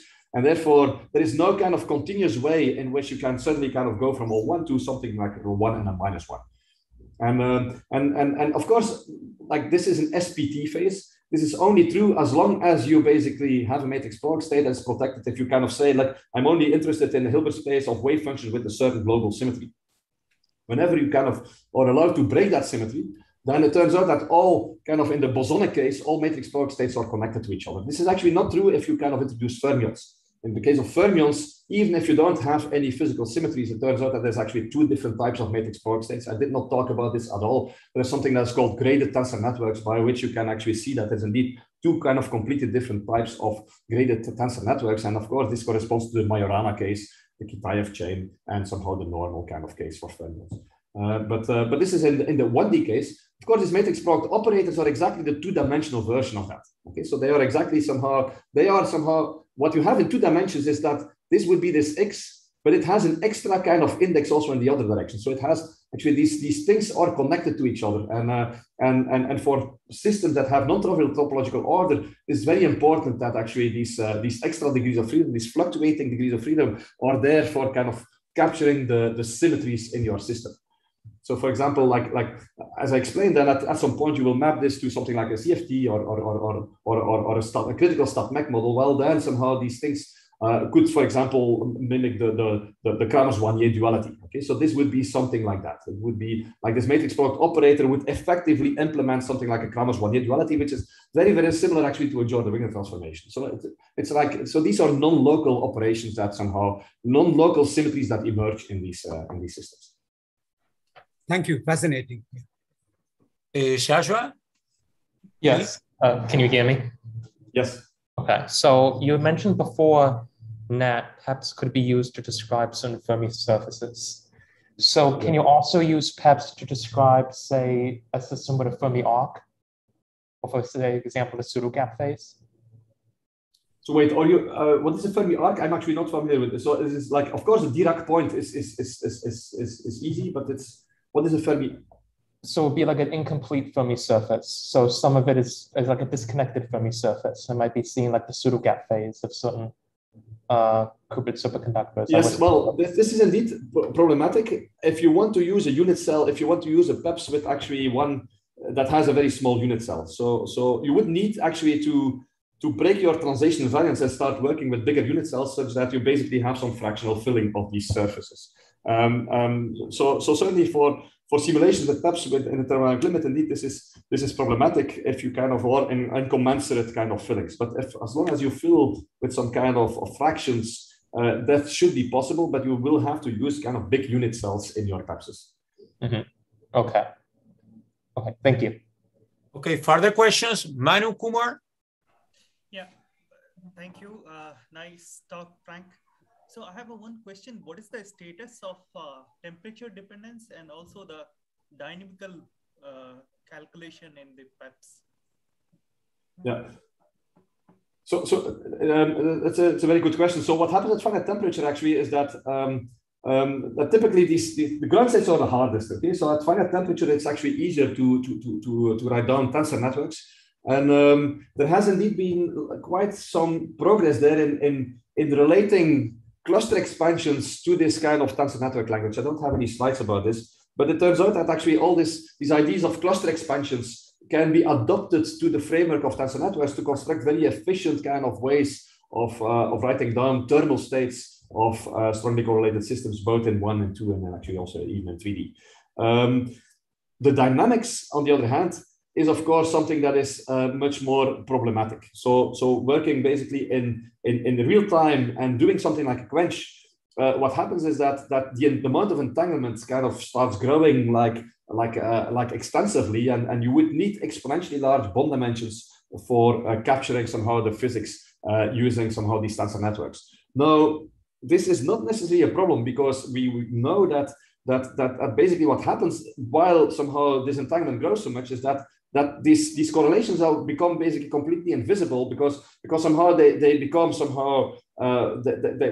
embedded in the multi-partite correlations of your system. And as long as you look at kind of few body correlations, you would never basically be able to distinguish the fact that this is very highly entangled or it is thermal. And it's one of the big frustrations for anybody working in this field of tensor networks, that nobody has really come up with a way of converting indeed this real-time evolution into an evolution that actually kind of maps pure states to mixed states. Okay, because this is physically what is going on now. If you have like a system that creates kind of extensive amounts of entanglement, okay, so that you get volume loss, effectively what happens is that you can describe this whole system with a thermal state, with a state that has a finite entropy density. And these states can of course very well be represented using matrix product operators, just because I said they are just like Gibbs states.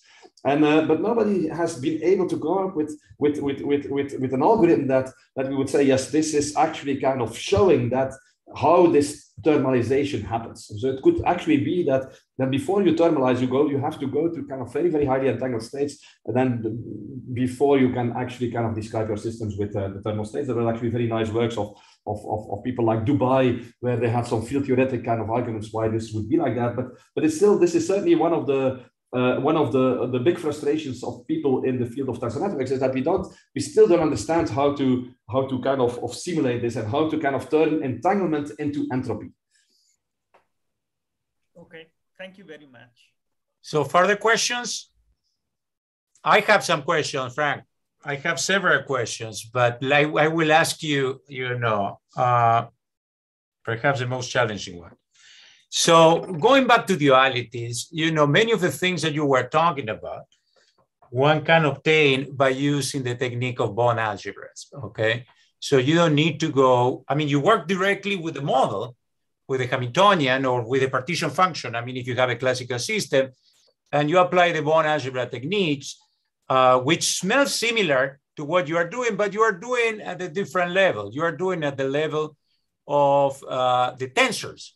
Okay, so and not at the level of the algebra of interactions, although, some of the interaction is encoded in the tensor, but, the interactions may involve, longer range things, for example.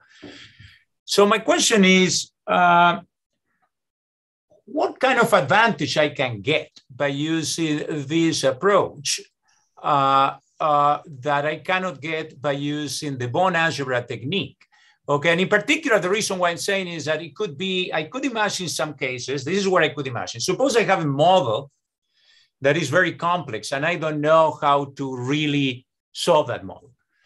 But I have some very good, I suspect that there is a very good tensor network representation of that model. It may happen that indeed, using your techniques, I can derive some dualities using your technique on your tensors. I can derive some dualities to some other model that, you know, by using the usual Bone algebra is hard to see because I'm using the Bone algebra of the real model. Okay, but by using the tensor network, that is, you assume is a very good approximation, you may be going to another model that indeed is, you know, not very far because it's in a low energy sector in some way of your theory. So that kind of advantage I can see, but is there any other advantage of your way of doing things with respect to the Bone algebra? Because to me, it smells very similar. Well, like certainly for this example of the POTS model that I showed you here. Well, that's a very good example. With the Bone algebra, you do it in 2 seconds. No, but you don't get all these defect lines. I don't think you get somehow these. Absolutely. You don't know how to construct somehow the 8 types of defect lines using the Bone algebra. Well, because you get actually, you really need somehow these different kind of labels from this category, because actually the POTS model themselves is not a model category. So it turns out that actually to get all your symmetries, as far as I understood, you really need to kind of do it in this language to understand basically all the symmetries of the POTS model. Yeah, no, I mean, you can do with the Bone algebra. What I don't know, because I didn't think about, is these 8 type of defect lines. That's a point well taken. I would like to understand. That's the reason why I'm asking you the question. What do I gain? Okay, because for example, what the Bone algebra doesn't give you directly is, for example, the string operator. Suppose you have something that has topological order in some representation, and now I want to know what is the string order or the brain order, okay, in the dual representation that has topological order. So the Bone algebra, if you know some lambda order in some phase, then through the Bone algebra, you can get the string or the brain order. But my question is it possible that even if you do not know, with your technique, you do not know the lambda order in some representation, you can get the string order by using your technique? Because that is a difference.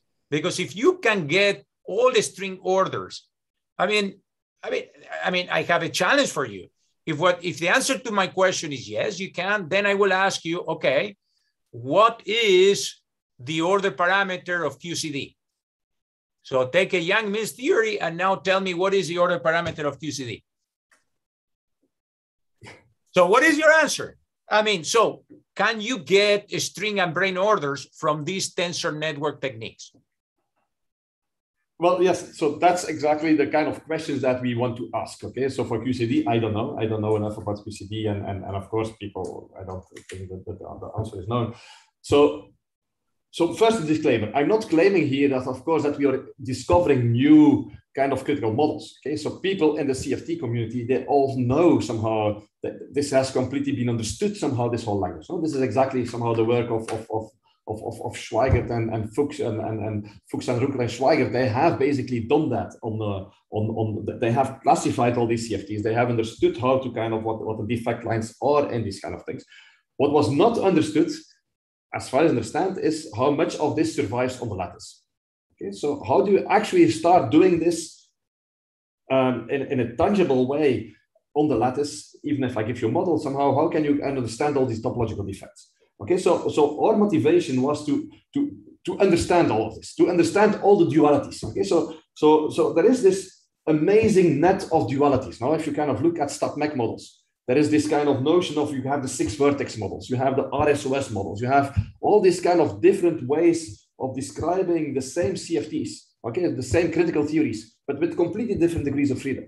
And we wanted to understand this from the point of view of these tensor networks. Now, it turns out that all these different dualities correspond to intertwiners that you kind of relate to this fundamental theorem of Pep's, no? That you can construct actually these matrix product operators that map one model to the other model. You can map models that actually somehow, in one case you have a quantum group symmetry, in the other case you have somehow this category symmetries, and we understand now how to kind of do this. So our motivation was to understand this extremely kind of well-known literature from the point of view of these tensor networks. And of course, the goal is to use them then into kind of non-trivial numerics. Like we say at the end, this is kind of not just related to CFTs, we can actually also do this for models that are not integrable, for things for which people have no kind of exact understanding. Okay. Also, all these techniques, we would like to understand what happens in higher dimensions. No? So there is a priori no reason why somehow these matrix product operator symmetries cannot be generalized to somehow people symmetries. So this is where we are kind of working towards. So of course, we are just rediscovering things that many people have already discovered for a long time ago. Like I forgot how you called it, the bond order? No, the bond order technique? No, the algebra technique. The bond algebra technique. I actually don't know what this is, but it probably has kind of, it might be very similar to this. This is well possible, although certainly for this POTS model that I just talked about, we have kind of, or my students have done an extensive literature search, and we have never seen anything like that. We have never found any kind of place where for the POTS model, you actually kind of can construct all these defect lines and all possible topological kind of sectors of these models. But I would be very interested, of course, to discuss further with you. We should do this probably offline, but yeah, sure. No, sure. I have several questions, but they are very technical questions. So I prefer that other people ask questions and we can continue offline. So is there any other question? No? Well, if there are no more questions, thanks a lot, Frank. I mean, excellent talk. I always enjoy talking to you. With this, I mean, we close this session. So we expect that you can join us next week with a quantum information, quantum computation session. Okay, guys? So have a nice week. So, and Frank, we can chat off the line, I think. Yes, let's do that. Today or another day? We can chat another day. Don't worry. Yeah. Go and relax. Perfect. Yeah, perfect. See you soon. See you. Bye-bye. Thank you. Thanks a lot. Thanks for inviting me. Oh, thank you. Bye-bye.